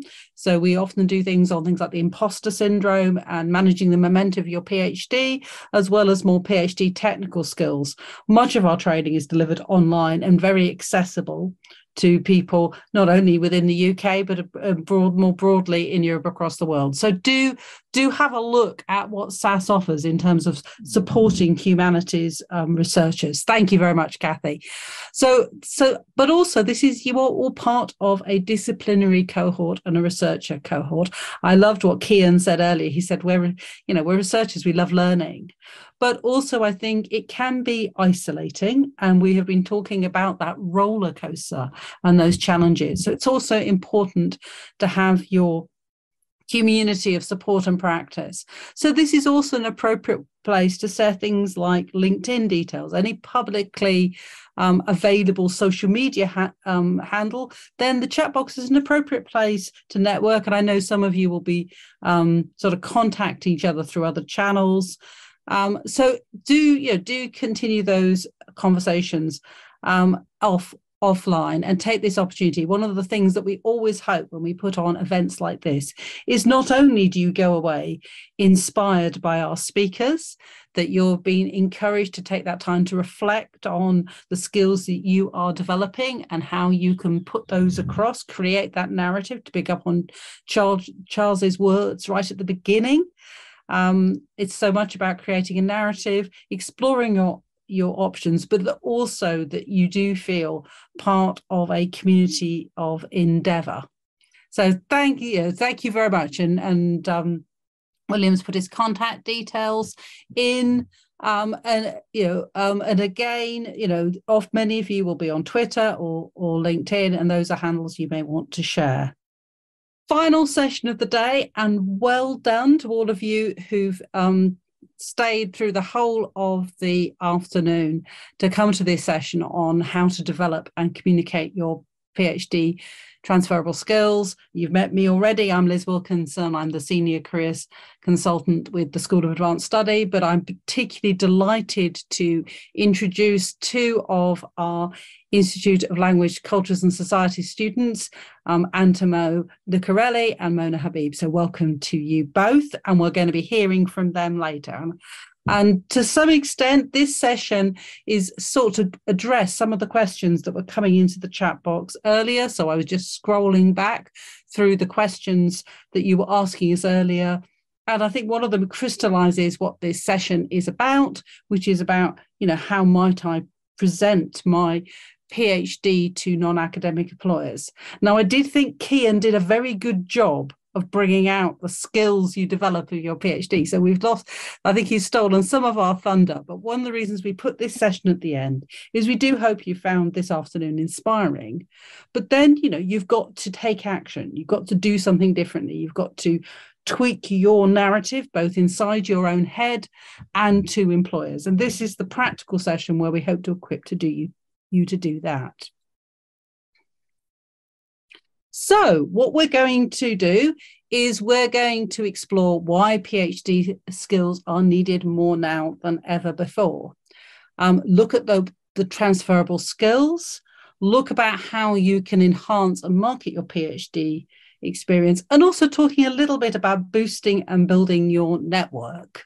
Because I think, and all of those themes, I think were foreshadowed in some of the things that our PhD alumni panel said earlier. And one of the reasons that I want to leave you, building on what Kate has talked about actually doing your PhD, it changes you for life. You are forever going to look at the world slightly differently than you would have done if you had not done a PhD. And I think clearly when we're doing anything, what we want to know is what is our next step. But one day you're going to look back and say, well, I did my PhD. For many of you, you'll be able to say, I did it 20 years ago. Even with those of you who are mature students, life expectancy is increasing. So you will look back and reflect on how the PhD made you the person that you are. And I think it is because of this combination of thoughtful discovery. I love Kate's points about the refuge one can find in one's research, that you can get lost in it. But also, it's a project management roller coaster. And some of that came across from some of what our speakers were saying. You will all know that a PhD is not plain sailing, that you're pushing on original knowledge. So there will always be ups and downs. And the thing is that we live in what is often now described as a hyperchangeable world. Some of you will have come across the concept of VUCA, which I think originally came out of the American Pentagon and has been taken up quite a lot in organizational thinking, talking about environments that are volatile, uncertain, complex, and ambiguous. And this is not the first time the world's been a VUCA environment. Here's Charles Dickens talking about two cities, London and Paris, and talks about how you have these times of extremities. It's often thought that we are in another age of extremes. And in those environments that you need roller coaster riders. And one of the other periods, I mean, you can tell I'm a historian by background, so I often use historical metaphors to look at what's going on now. Where have we seen this before? And actually, one of the ones I often reference, the last time that the humanities was called to heroism and take their research skills out to the public good, well, one of those very famous times is the code breaking at Bletchley Park, where many of the code breakers came from a language, cultures and societies background. And when you've got complex problems where nobody quite knows the way ahead, then often somebody with good humanities, research and analytical skills is what you need. But actually, you can say, well, that's all very inspirational, Liz. But, we're at this interface where there's this very stormy environment, but also there's lots of hierarchies and apparent boundaries. I think the question that picked up earlier, and it was a really good question, I thank the person who asked it, about open qualifications. People are seeing my PhD and discounting me. So you have these rigidities at the same time as this time of chaos. And I think, having worked with PhD students now for 20 years, that one of the things that I observed is that there is something about the academic research process and the critical method, the testing things till destruction, that can sometimes make the individual feel a bit smaller. You stand, as did Isaac Newton, and you look at this huge scale of your subject. Kate talked about chopping down the elephant. It might make you feel a bit small. you're always having your ideas tested, because that is the academic method. So that may make you feel a bit small. And sometimes academic discourse can be quite critical and sometimes a bit aggressive. That can make you feel small.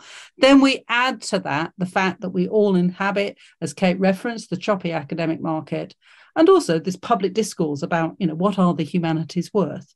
All of this can have a bit of a shrinking effect. And my aim today is actually to, first of all, to make that conscious, but also to say, well, where's the way forward?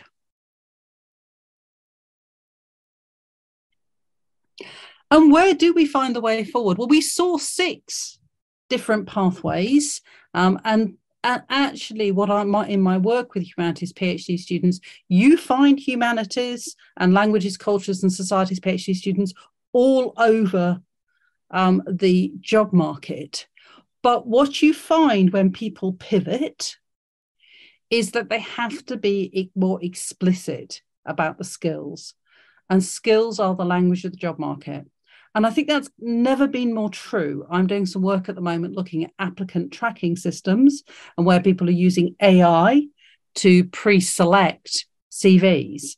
And actually, the way in which people leverage the skills language is part of the way it sorts. So I think it's all been true for some time, and it's been sort of intensified as people are using AI more in those sorting processes. So one of the things, and I am talking to a room full of people with many linguistic and texture analysis skills, is we have to take control of the language and, to Charles's point, create the narrative.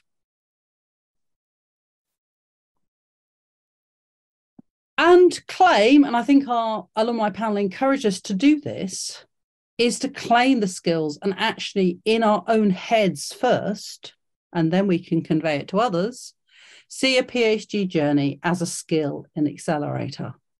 So I'd like you in the chat box, this is to look at these 7 skills. Some of them we heard referenced earlier, some of them we didn't. And just type into the chat box. And Mona and Antimo, you're very welcome to do this as well. Just type into the chat box, thinking about your own PhD experience. Which of these skills do you think have been most honed by that? Thank you very much to Alara, Amy starting us off. Thank you. That's great. So lots of people are saying lighting skills. Mona's coming with project management. I just say thank you, Sharon, all of them. Yes, I would say all of them. Some of you will be more at the beginning of your PhD, but for those of you doing 3rd year, a bit like Kian would say, oh yes, record management. And I suddenly realized I'd done it already. And then I think, to that question that somebody said, how do you present your PhD as work experience? Then, just as we look at a job and say, what skills did I develop? You look at the PhD and say, what skills did you develop? Great, excellent. So now we're going to take this to the next level. So I'm joined today by 2 of my own PhD students. And what we're going to do is we're going to skill pass a language, cultures and societies PhD. And so Mona and Antimo are both at the same institute, but having talked to them, actually their PhDs are quite contrasting and shows the real diversity of your discipline. So I'm hoping that by their 2 perspectives, that many of you will say, oh yes, that in methodologically or in theme, that is like my PhD. So they've kindly agreed to be interviewed live by me about their PhD. So I'm going to ask them questions about it. So that's what we're going to be doing on camera. Your role is to listen to our conversation and to spot the skills. Some of the ones we've mentioned, but you'll think of others. This is likely to be a very literate room. So, feel free to come in with new words, invent words, mash up words. Now, there are no wrong or right answers in the chat box. And the great thing about doing this in the chat box is that you can all be typing it at the time and getting a lot of energy. And then I'm going to give Mona and Antimo an opportunity to read through what you said and to give their response at the end of the session. So what I'm going to do, because we're doing it with with two people, which is I'm going to do it in sort of two sections, asking them both similar questions.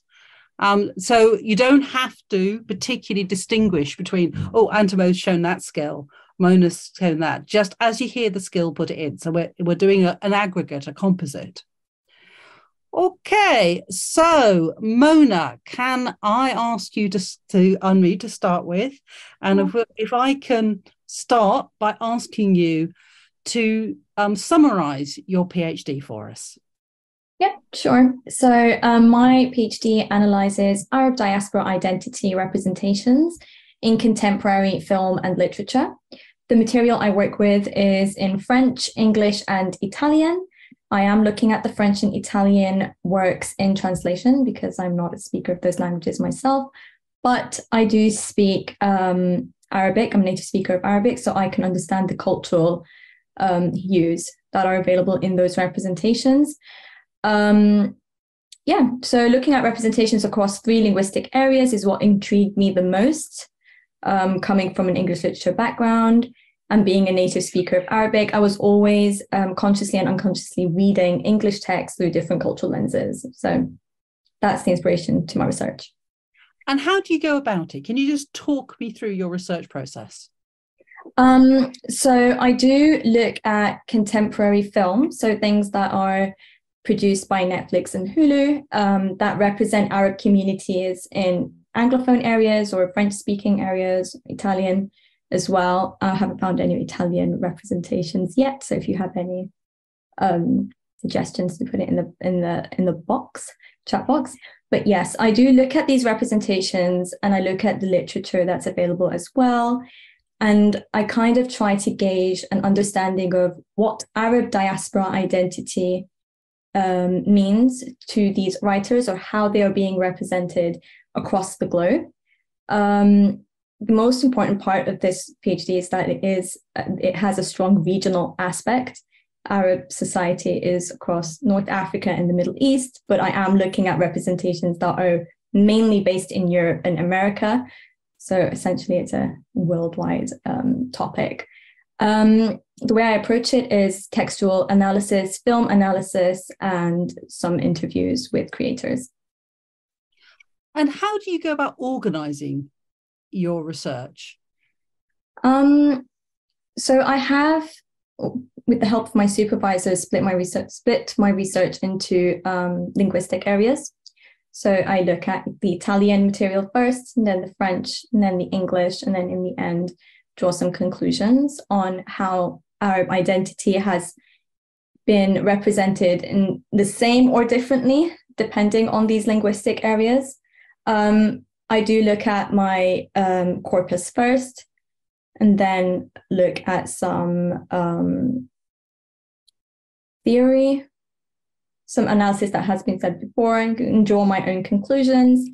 And with the support of some interviews, should I be able to conduct them, that's kind of how I'm approaching my research at the moment.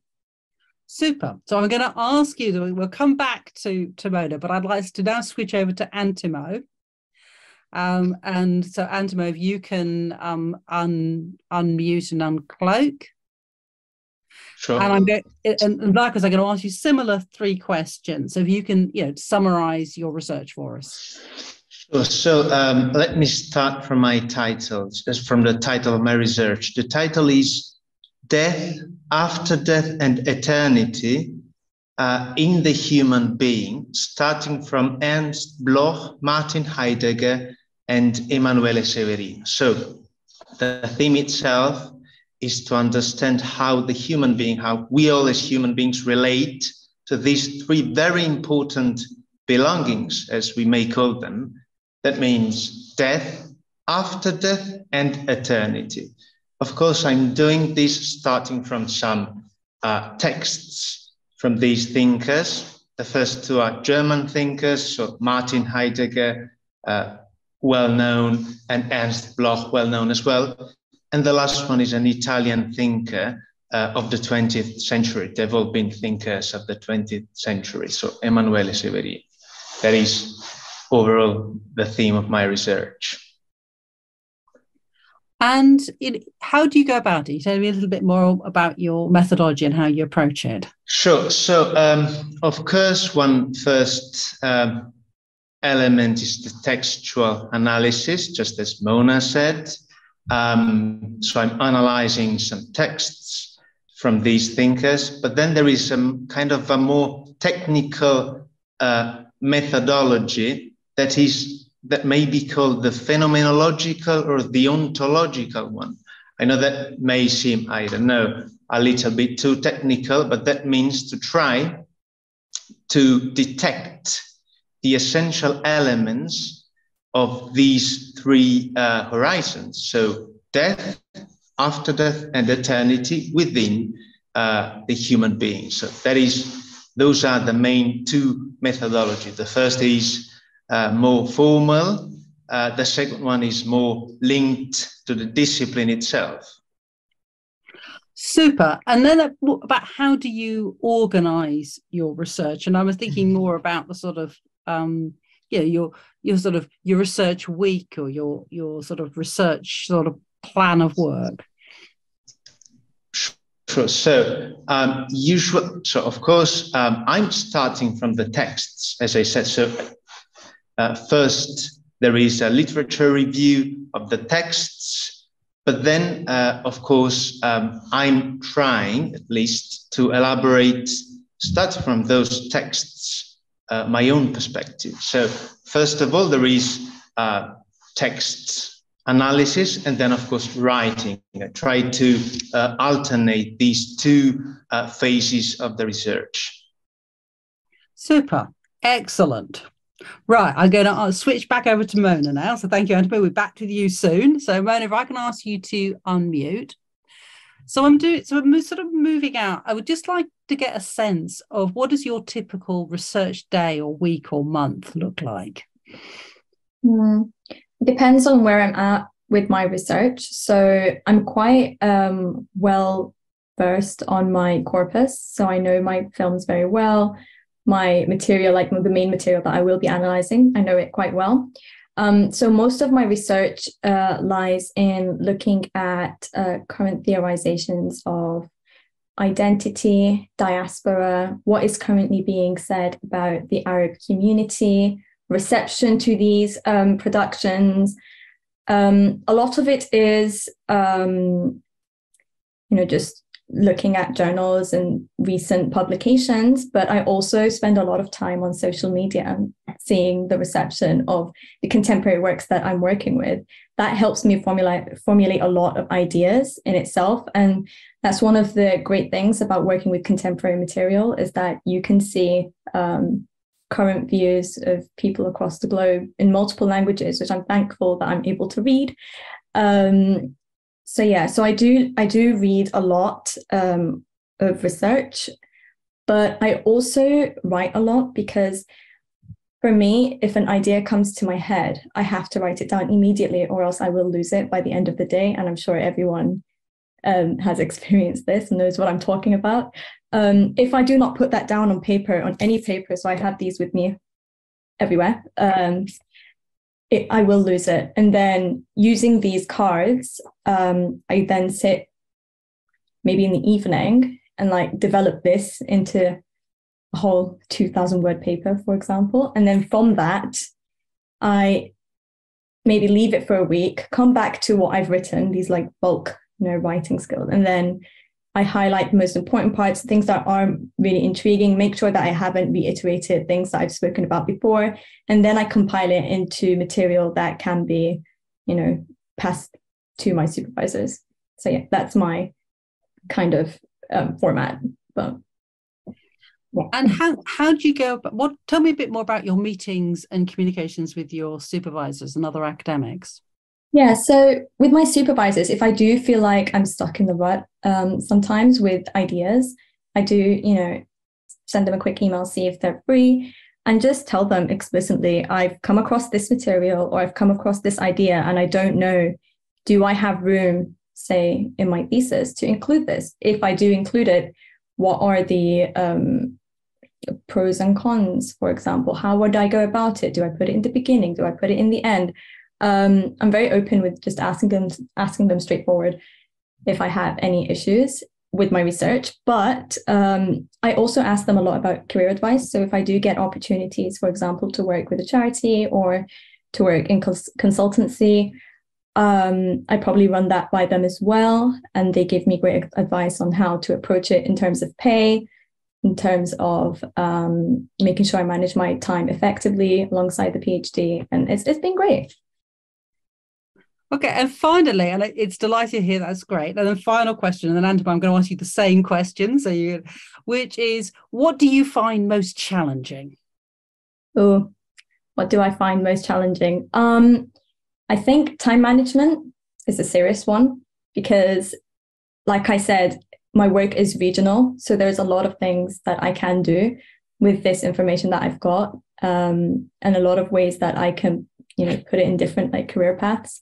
But I've had to learn how to say no to some opportunities and to prioritize what I have at hand, which is my PhD. I do want to finish this in 3 to 4 years. This is a great project I am very passionate about, but I need to give myself the time and space to actually continue it and finish it more concisely. Being concise is very difficult as well because I work with such amazing material and a lot of ideas spring out randomly throughout the week, but I need to be very reasonable with myself and which ideas I can put in and which might be better off in a publication, maybe not in my thesis. So those have been 2 very challenging parts.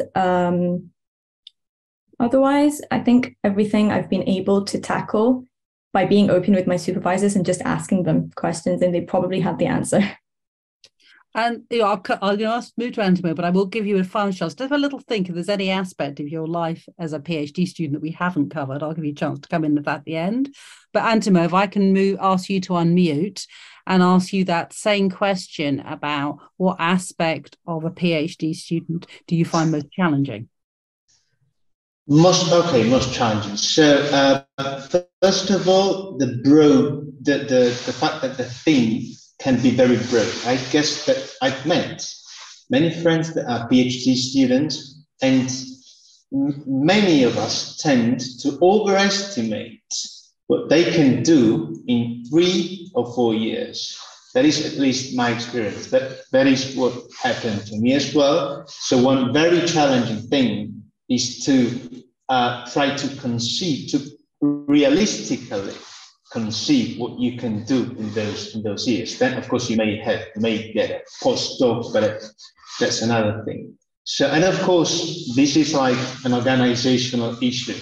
The technical issues that I can mention are, first of all, trying to clarify what the relationship of the human being to eternity can be, and how these the fact, I know that I'm going to say something which will seem very weird, the fact that in some sense we are eternal, but of course this should be explained, does not really contradict our finitude as beings that have a limited time and that of course will die. So that is 2 technical issues and 1 challenging organizational one. Super. My final question for you, Antimo, is around sort of what we heard earlier from the panel about sort of enrichment and enhancement activities, perhaps, presenting or getting involved in peer learning or student activities. Have you had any experience of that? Of student activities? Yeah. Well, these sort of enrichment activities, so student conferences or groups or presenting in some environment. Yeah, for sure. I participated, for instance, in one very interesting seminar held by students at SUS, so by PhD students, which was called Ideas in Common, and I would like to resurrect in the near future because it's finished. Where everybody had the occasion to just summarize their own research without having to present a too polished paper, for instance, that may be of help. So that is one of the activities that I participated in. Thank you. And so just final to Mona, in case there's anything else you felt we didn't cover, is there any other activities you felt that we haven't covered that form part of your life as a PhD student? Yes, I mean, it's really important, I think, for everyone to understand that in your PhD, the opportunities that you do take on, the enriching opportunities, presenting your work and so on and so forth, does not have to be extremely exclusive to what your research is about. So I've taken on assisting research roles in preserving cultural heritage, for example, which has a little bit to do with the area of my research, but not the subject itself. And that has helped me a lot in trying to understand where my career or what my career might look like post PhD. It opens up a lot of anyways. So yeah, I can work in cultural protection or cultural preservation now because I took on that opportunity. And the only reason I got the opportunity is because I'm a PhD student and I have research skills. So you need to be very open in venturing out in other areas, and don't be too worried about it maybe interfering with your PhD, because for me, it was a great mind break, to be able to think about someone else's research rather than my own.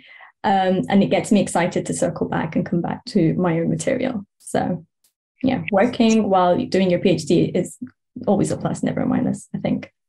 So it's such a positive note. So we're going to hear from Mona and Antimo again at the end of the session, but you've both given me some excellent pivot points into the next part.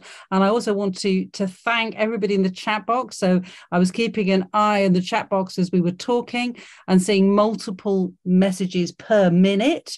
So we're going to give Antimo and Mona a chance to sort of read through the chat box and reflect, and then I'll invite you back in about 20 minutes or so to give your final thoughts in response to what students saw, skills they saw as you described your PhD. Thank you both very much. Right, while they do that, I'm then going to sort of pick up on some of these themes about narrative.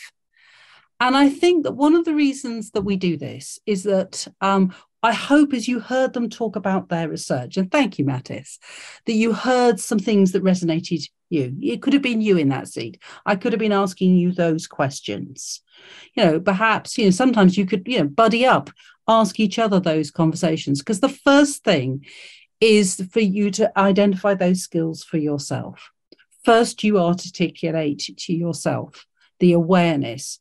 Then you can create the narrative. Once we're aware of something, then it's in our consciousness, we can start seeing how we can tweak, change, influence it. So here's an example that somebody is going, oh, actually, I realize I have to be so organized to do my PhD.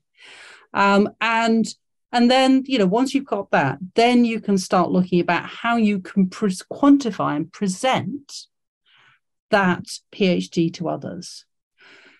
Often the people who will be reading your CV, listening to your interview answers, they won't have a PhD.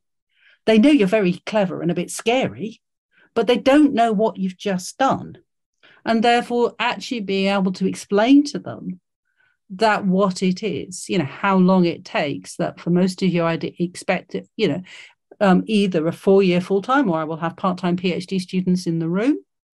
So, you may have been doing your PhD alongside a full-time job, in which case you have my huge respect. And then they won't know how long your dissertation is, and they won't know that you then have to defend it to experts. And so therefore, articulate it to yourself, then you can work out how we explain it to others. So, for example, some of you will be filling in an application form. I can see some chat about heritage opportunities in the chat box. Often they look for project management, and you need to describe your project management skills as you've honed them from the PhD, and also you may bring them from your other parts of your life, your work experience, your experience prior to your PhD. But whatever you draw on, then numbers add punch. And you can notice that in this, I've picked out 3 numbers. How many sources? One of the things you picked up from both Mona and Antimo was the range of evidence. As soon as you change talking about text to say, actually, you're looking for evidence. And evidence is a much more pliable word than text as you move it, out, beyond the humanities academia. It's just saying 500 academic sources, and people just go, oh, really? Making sense of big data then? And then the fact that you can write coherently at length. I think one of the first skills that went into the chatbot was writing skills. And you're putting that in terms of an impressive output. So, yes, certainly at the end of this session, to William and Claire's question, I'll say a little bit more about where you can find out resources about where to find about different jobs. Great questions. Thank you. So your skill base is broader than your PhD. We're leaning in hard to your PhD because we know that that's what you'll all have in common in this room. And we've heard a lot from our alumni panel about not only your PhD study, but what I'm calling your academic enhancement CV lines. And we heard from Antimo's experience of presenting and how that becomes part of your PhD experience. Anything you do during the PhD comes part of your PhD CV line and can be presented as part of what you did during this period of professional and academic developmental time. But also for many of you, and I know certainly within the humanities, we often have people who've worked for a while and then come back to academia to do their PhD. We saw that reflected on our panel. And also many of you who are doing volunteering or you've got caring responsibilities. All of these can be mined for skills.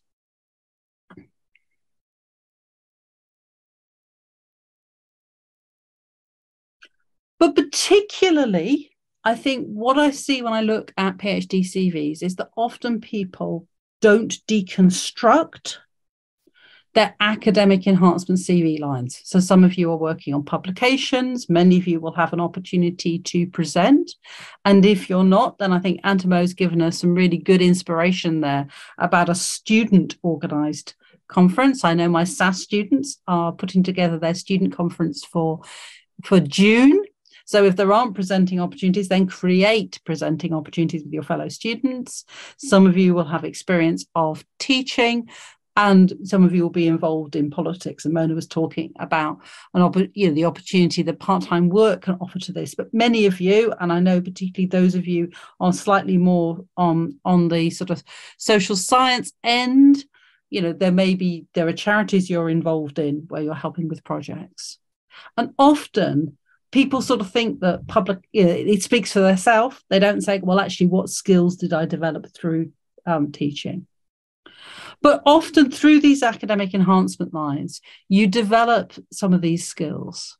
Look at some of these descriptions, a balanced approach to risk. Well, that's very much when you're putting together a publication, you're assessing how you can present it so it's likely to get accepted. Often in teaching, you're experimenting. You're often in projects, you have to be solution orientated. Now, I took those descriptions from Investors in People, which talks about the key qualities for success in the modern working world. So again, broaden your description. Often people's descriptions of their experiences is too pedestrian. And sometimes what you need to do is enrich your language. So many of you will come across the term STAR, particularly in applications at interviews, where someone says, can you give me an example? Thank you, Connie, for getting the link for the SAS student conference. And what people often do is they don't give enough detail on the actions that they took, and they don't quantify it with a result. Now, this was inspired by some work done by my SAS students. So my SAS students in the space may remember this, and I use that as the inspiration for this example that I created. But again, you're showing where you use your skills to have impact on a problem. Goes back to that point about being solution focused. And I think that again, and I keep coming back to that great question, how do I present my PhD as work experience to a non-academic audience? You present your PhD experience as a series of problems that you had to solve, both academically and those things you're doing as part of your wider identity as a PhD student. So you show me what problem you were solving, the range of approaches you took to solve it, and preferably using skills that link to the job description, and then you give me a result. And I'm seeing some great encouragement in the chat box. Thank you. I particularly wanted to highlight digital skills, and I will just put my hand up here. My first degree's in classics, half of which it was history. My academic interests are deep into the humanities. And basically, digital stuff is just too important to leave to the scientists. That we have had humanities be put in digital from almost the early conception of digital, and particularly because of those literal, those linguistic analytical skills. And so I think and what I have noticed as a trend is people almost self-identifying themselves out and going, oh, tech, it's something to do with electronics. I never really liked maths. It's not my arena. Now, I hope that that's not the case for many of you. I know I will have people in the room who will have a very proud identity around the digital humanities. But I do think it's important to say, I'm in a room of PhD students. You have all got digital skills. You are probably underselling them. And actually, you have to claim your digital skill profile and flaunt it all over your CVs and applications. So some questions to ask yourself, and I'd really invite you to type into the chat box some of the packages that you use. And we saw some of it came out earlier when we were talking to Mona and Antipo, which is, what digital skills are you using to support your evidence analysis in documentation, to raise your profile, to keep yourself organized? Here in SAS, a lot of us are real Pomodoro fans. How are you taking advantage of digital learning facilities? So thank you, Mona's typed in about social media. So I'm just going to give you a moment to think about that, and say that I do think it is a way in which I observe, if we're not careful, we will disempower and disenfranchise our valuable perspective away from the modern world, which I think not only has impact on us as workers, but also has impact on us as citizens. So, nice. Excellent question from Connie. Would I bullet point them, or would I give examples for all of them? It rather depends on the job ad. So I'd probably, on digital skills, I would probably both give a list of packages, because I think that sends a signal that you are very happy to learn new packages, because that's one of the digital skills, is the ability to think, oh, I need this to do that, and to learn it quickly. And I'm sure many of you will have had that experience.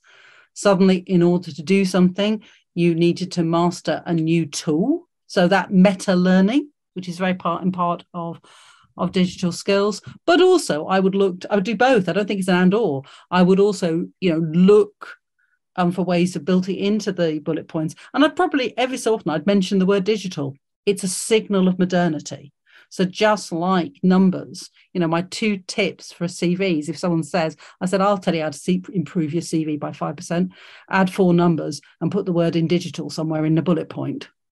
And I think that's because it's about semiotics, and it's lovely to be in a room where I can use the term semiotics in a relaxed fashion, that, that we are sending signals about our attitude to the world. And our world's got quite a lot of myths and discourse around digitality at the moment, and we need to make sure that we are taking a strong position in that.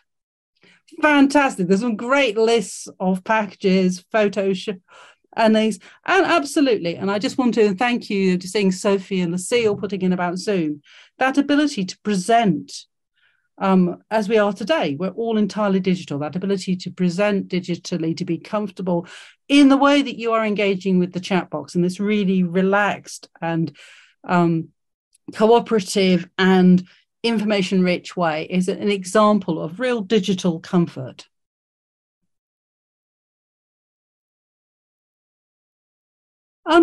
So, okay, so we've identified the skills. We're starting to reskin them and really enrich how we talk about them. And then you need to practice. And, I am threatening to get a SAS Careers t-shirt with this on it. When you are a PhD student, you don't look like a stalker. And there was a lovely point that Mona made earlier about, I got that job because I was a PhD student. There is still an attitude of I think goodwill to people improving themselves through education, which is what you're doing as a student. And also you look less threatening, because again, universities, that there is an aura that they are, and to some extent, respectable, benign institutions. So if somebody says, I am a student at so-and-so institution, I'm interested in finding more about your organization, you are more likely to get a positive response than if they have no place to sort of anchor you. And clearly, if you're doing a PhD student, you're not necessarily immediately looking for a job. And so therefore, do not waste this window when actually doors are slightly more open to you and people are less on the defensive to have conversations. And, you should have exploratory conversations, where you're finding things out. There's this lovely phrase about, in a spirit of inquiry. You can have confirmatory conversations where you check out your perceptions. And also you can practice describing your PhD in relevant ways. And for some of you, like Mona with her interviews, this may be very similar to the sort of conversations and interviewing you're doing as part of your PhD. And the more you have conversations, outside the interview room, then the better you will perform inside the interview room. So, and the first step I would suggest you for that is actually start with people you know already. So many people have reservations about talking to strangers. And so therefore, think about who you know already and ask them different questions. So if it's your supervisor and you've been focusing very much on your longer term career development, your research, then take an opportunity to talk about your longer term career development. Set a separate meeting and say, I'm halfway through my PhD now. I'd just like to talk to you about that. I find that often people say to me they only talk to their supervisor about their PhD, and that's a bit of a missed opportunity. Again, make sure you've got your cheerleading network and that you are exploring. Say to them, I'm exploring new options. Can I run through my thinking past you? Will you cheer me on a bit? And at this time of transition, that you're getting a bit of a support network to make that pivot. That was something that came up earlier. I think some of the questions people are asking speakers about what helped you make that change. And then also some of you have got, we've worked somewhere before, you pick up with colleagues or fellow students who are now working in organizations of interest to you, reach out and don't necessarily say, what do you think I could do? Ask some questions about how their organization is changing. One of the legacies of COVID is that people got a lot more comfortable with Zoom coffees. So it's much more normal to say, could you spend 30 minutes on Zoom with me? And people are more used to fitting that into their schedule. And again, that opens doors for you. So again, in terms of selling your skills, then it's certainly the case that this sort of practicing those conversations will, first of all, improve your discourse. For many people, talking about it generates new ideas. And also, when people see you approaching it that way, they may often suggest use of resources. I'm really interested to see all the sort of positive encouragements going to the chat box and people saying, oh, here's an idea. That's a very natural human instinct. As soon as you create a safe, non-threatening space, often people like solving problems. It's often easier to solve other people's problems. So as long as they don't feel that they are in some ways need to be on the defensive, then often people will come in with ideas. It's a great question from Sophie. Would you ask for a Zoom meeting to a new contact to explain an internship opportunity? So I think probably again, I would probably start by doing my research into the organisation. I'd start by finding out more about the organisation and the sort of skills required, and then say to them, obviously coming off, have you got any advice? So I'd have a number of asks, which to avoid making them feel they're put on the spot, because actually what you want most of all is insights. From any conversation you can get insights, and insights make it more likely that you will both uncover opportunities and apply for them effectively. So here is a phrase that what I observe is people like people who are forward-facing, positive and coherent. So for those of you who are looking to pivot into a new area, here is a phrase for you. I am developing my expertise in X in response to changes in Y, and I am looking for contacts and experience in Z. Your end of a PhD is a natural pivot point, and some of these conversations can really smooth that pivot. Right, we're coming towards the end of our time, and so I'm just going to invite Mona and Antimo back, starting with Antimo. Having read the chat box, is there anything, just give us some response and thoughts? For sure. So I've read 2 words that, at least according to me, I'm not an alumnus yet. I hope you will invite me later in the near future. But so take my opinion as an opinion of still a PhD student. So I've read 2 words: ambition from Mirko and flexibility from Jose. I think these are 2 of the main skills. Why? For instance, also thanks to Leeds and to my ambition in some sense, I've managed to, get 3 jobs. One of them is at the Brilliant Club. So I'm teaching my own courses that I self-designed in high schools in London, so in secondary schools in London, so thanks to Leeds. And also I'm working as a private tutor for a private company. I guess that doing something alongside with the PhD is really what can help after the PhD. The more we do, the best we do after the PhD, I think. I've been seeing many PhD students afraid of doing something else at the same time because of anxiety about the PhD. Sometimes it's also our supervisor's fault to make us feel anxious, but I guess that doing something alongside with the PhD for the whole duration of it or so may be of particular help. Super. And how about you, Mona? Any responses in the chat box? Any final thoughts you want to share? Yes, Josephine asked to just run you guys through how I got my job in Heritage, so I'll do that very quickly. And I've pulled up the job description just to give me some notes. So essentially, I got sent a text via Twitter from one of my previous professors for an opportunity to teach Arabic at a university. But I'm not very into language teaching if it wasn't English. However, the link was at Jobs Academia. And on the sidebar, you could see all of the jobs that had listed Arabic as a desirable or an essential skill. So I did find this opportunity at a digital archive that's in Oxford University.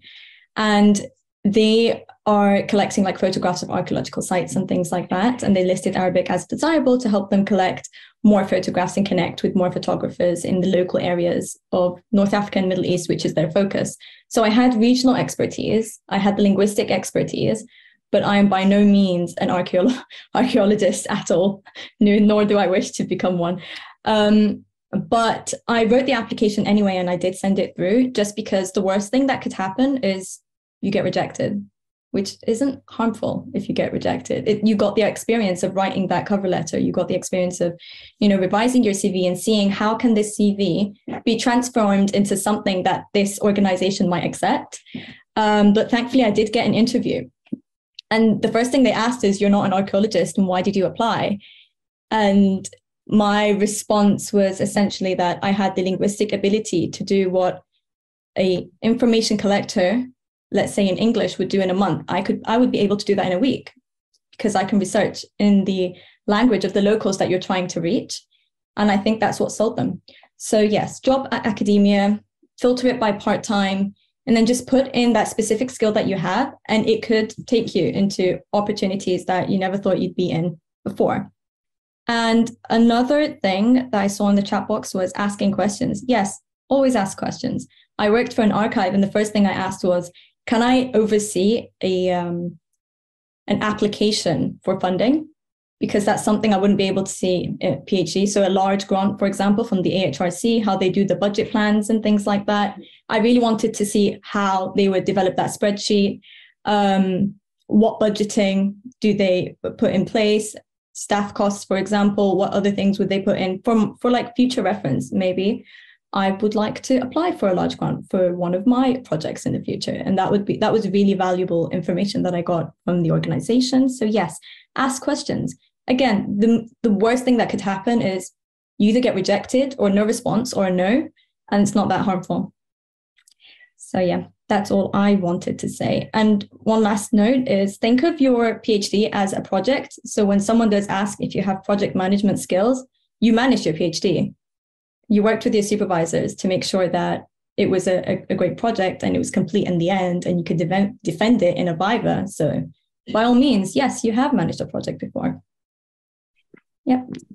Thank you, super, and thank you both, and also for the absolute courage of being interviewed about your PhD live in front of over 100 people. I'm sure there'll be a lot of appreciation in the chat box, and we can tell by the conversation that you stimulated. So thank you for the generosity in sort of of participating in this, and some really, really great points.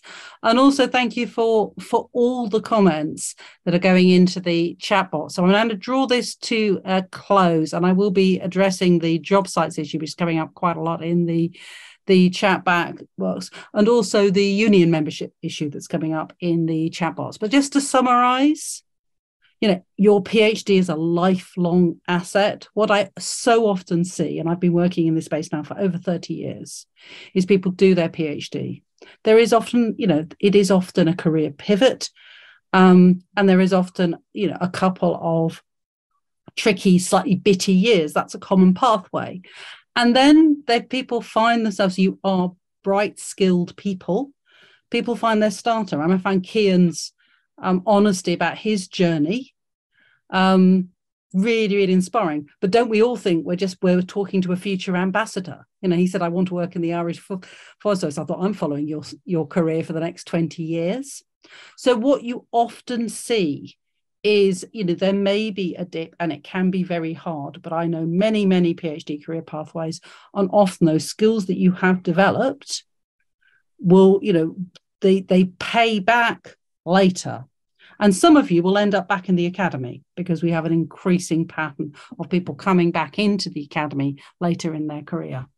And in order to navigate that bit of a roller coaster as smoothly as possible, the key seems to be extracting the skills and creating the narrative, doing the extras, as both our panel and our students have highlighted about those extra opportunities to give you extra contacts and skills. That actually, if you've got your academic assets, they're useful both for those of you who are using them to apply for academic careers, but also evidence of achievement for broader ranges of career. And I would say we live in a big data, multi-digital world. So the skills you're developing through evidence analysis and digital skills are increasingly important. We will be circulating the slides, but what I want to do, and I can see people need to move on, coming to a close, is for you to think about all the things you've heard today and type into the chat box, what's your next step in developing and communicating your transferable skills from your PhD? And I'll give you a minute to do that. And while you do that, I'm going to put our feedback form in the chat box. Now, when I do this, people say, oh, people are fed up with feedback forms. They don't fill them in. So the last time I did it, I managed to get 40. That was from the discipline of English. Now, surely language, cultures and society can beat English when it comes to filling in feedback forms. We do read them all. We do use them to shape the things that what I heard from English was one of the reasons that I showcased the question on pay, because that, people said, we want to ask the hard stuff. So we don't mind what you write, but we do value your feedback. We're always trying to develop our service for our PhD students. And as the School of Advanced Study, it is our mission to broaden that beyond our own boundaries. So it's lovely to have so many of you here from so many institutions. And it's a long haul. So this is from one of my PhD graduates. And she said, both career development and your PhD are big projects. So keep a list of progress so that you can see that process. You're going to enrich the world, whatever roles you do, just as our PhD alumni are.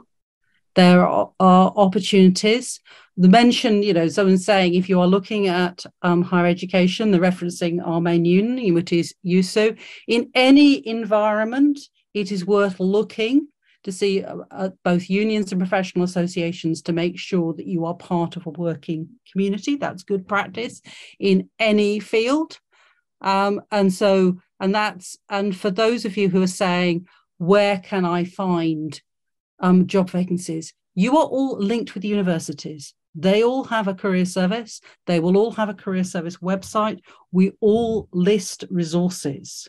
So if you are struggling about finding out resources, then I would encourage you to check out your university or DTP career service.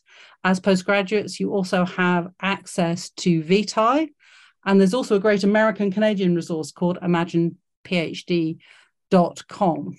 So I would say that if you are struggling, even if you don't, I would hope for many of you would have a positive experience of your career service. Often, having worked in many career services, we have to work quite hard to make our PhD student realise that we're there for them as well as our undergraduates.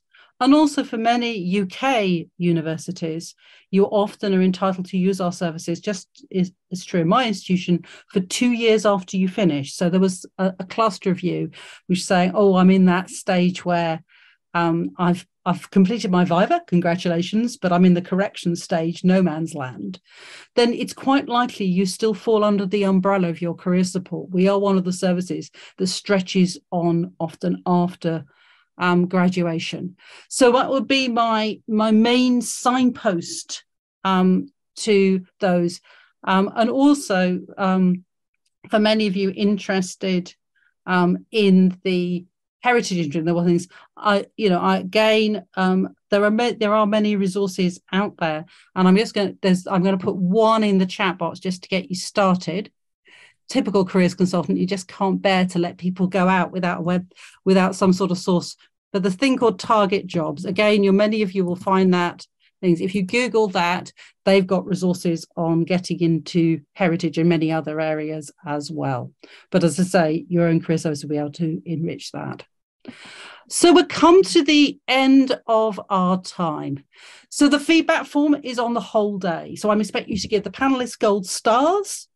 But things, so do give us comments on all of it. We want to know what you've learned. And if I can just finish by thanking you all for such fabulous engagement in the chat box. You make these events.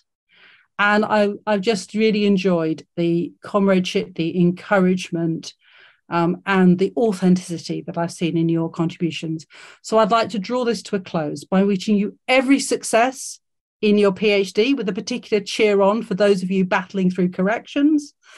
I'd like to wish you every success with your career development and really encourage you to reach back to your university career service and for their support and their resources, as well as your graduate school. Yeah. but also in this challenging time for the world, I'd like to wish you and your family good health and prosperity. Thank you for spending the afternoon to us. A big thank out for my students and Naomi and Kathy who have organised this event. I wish you all a very good evening. Thank you.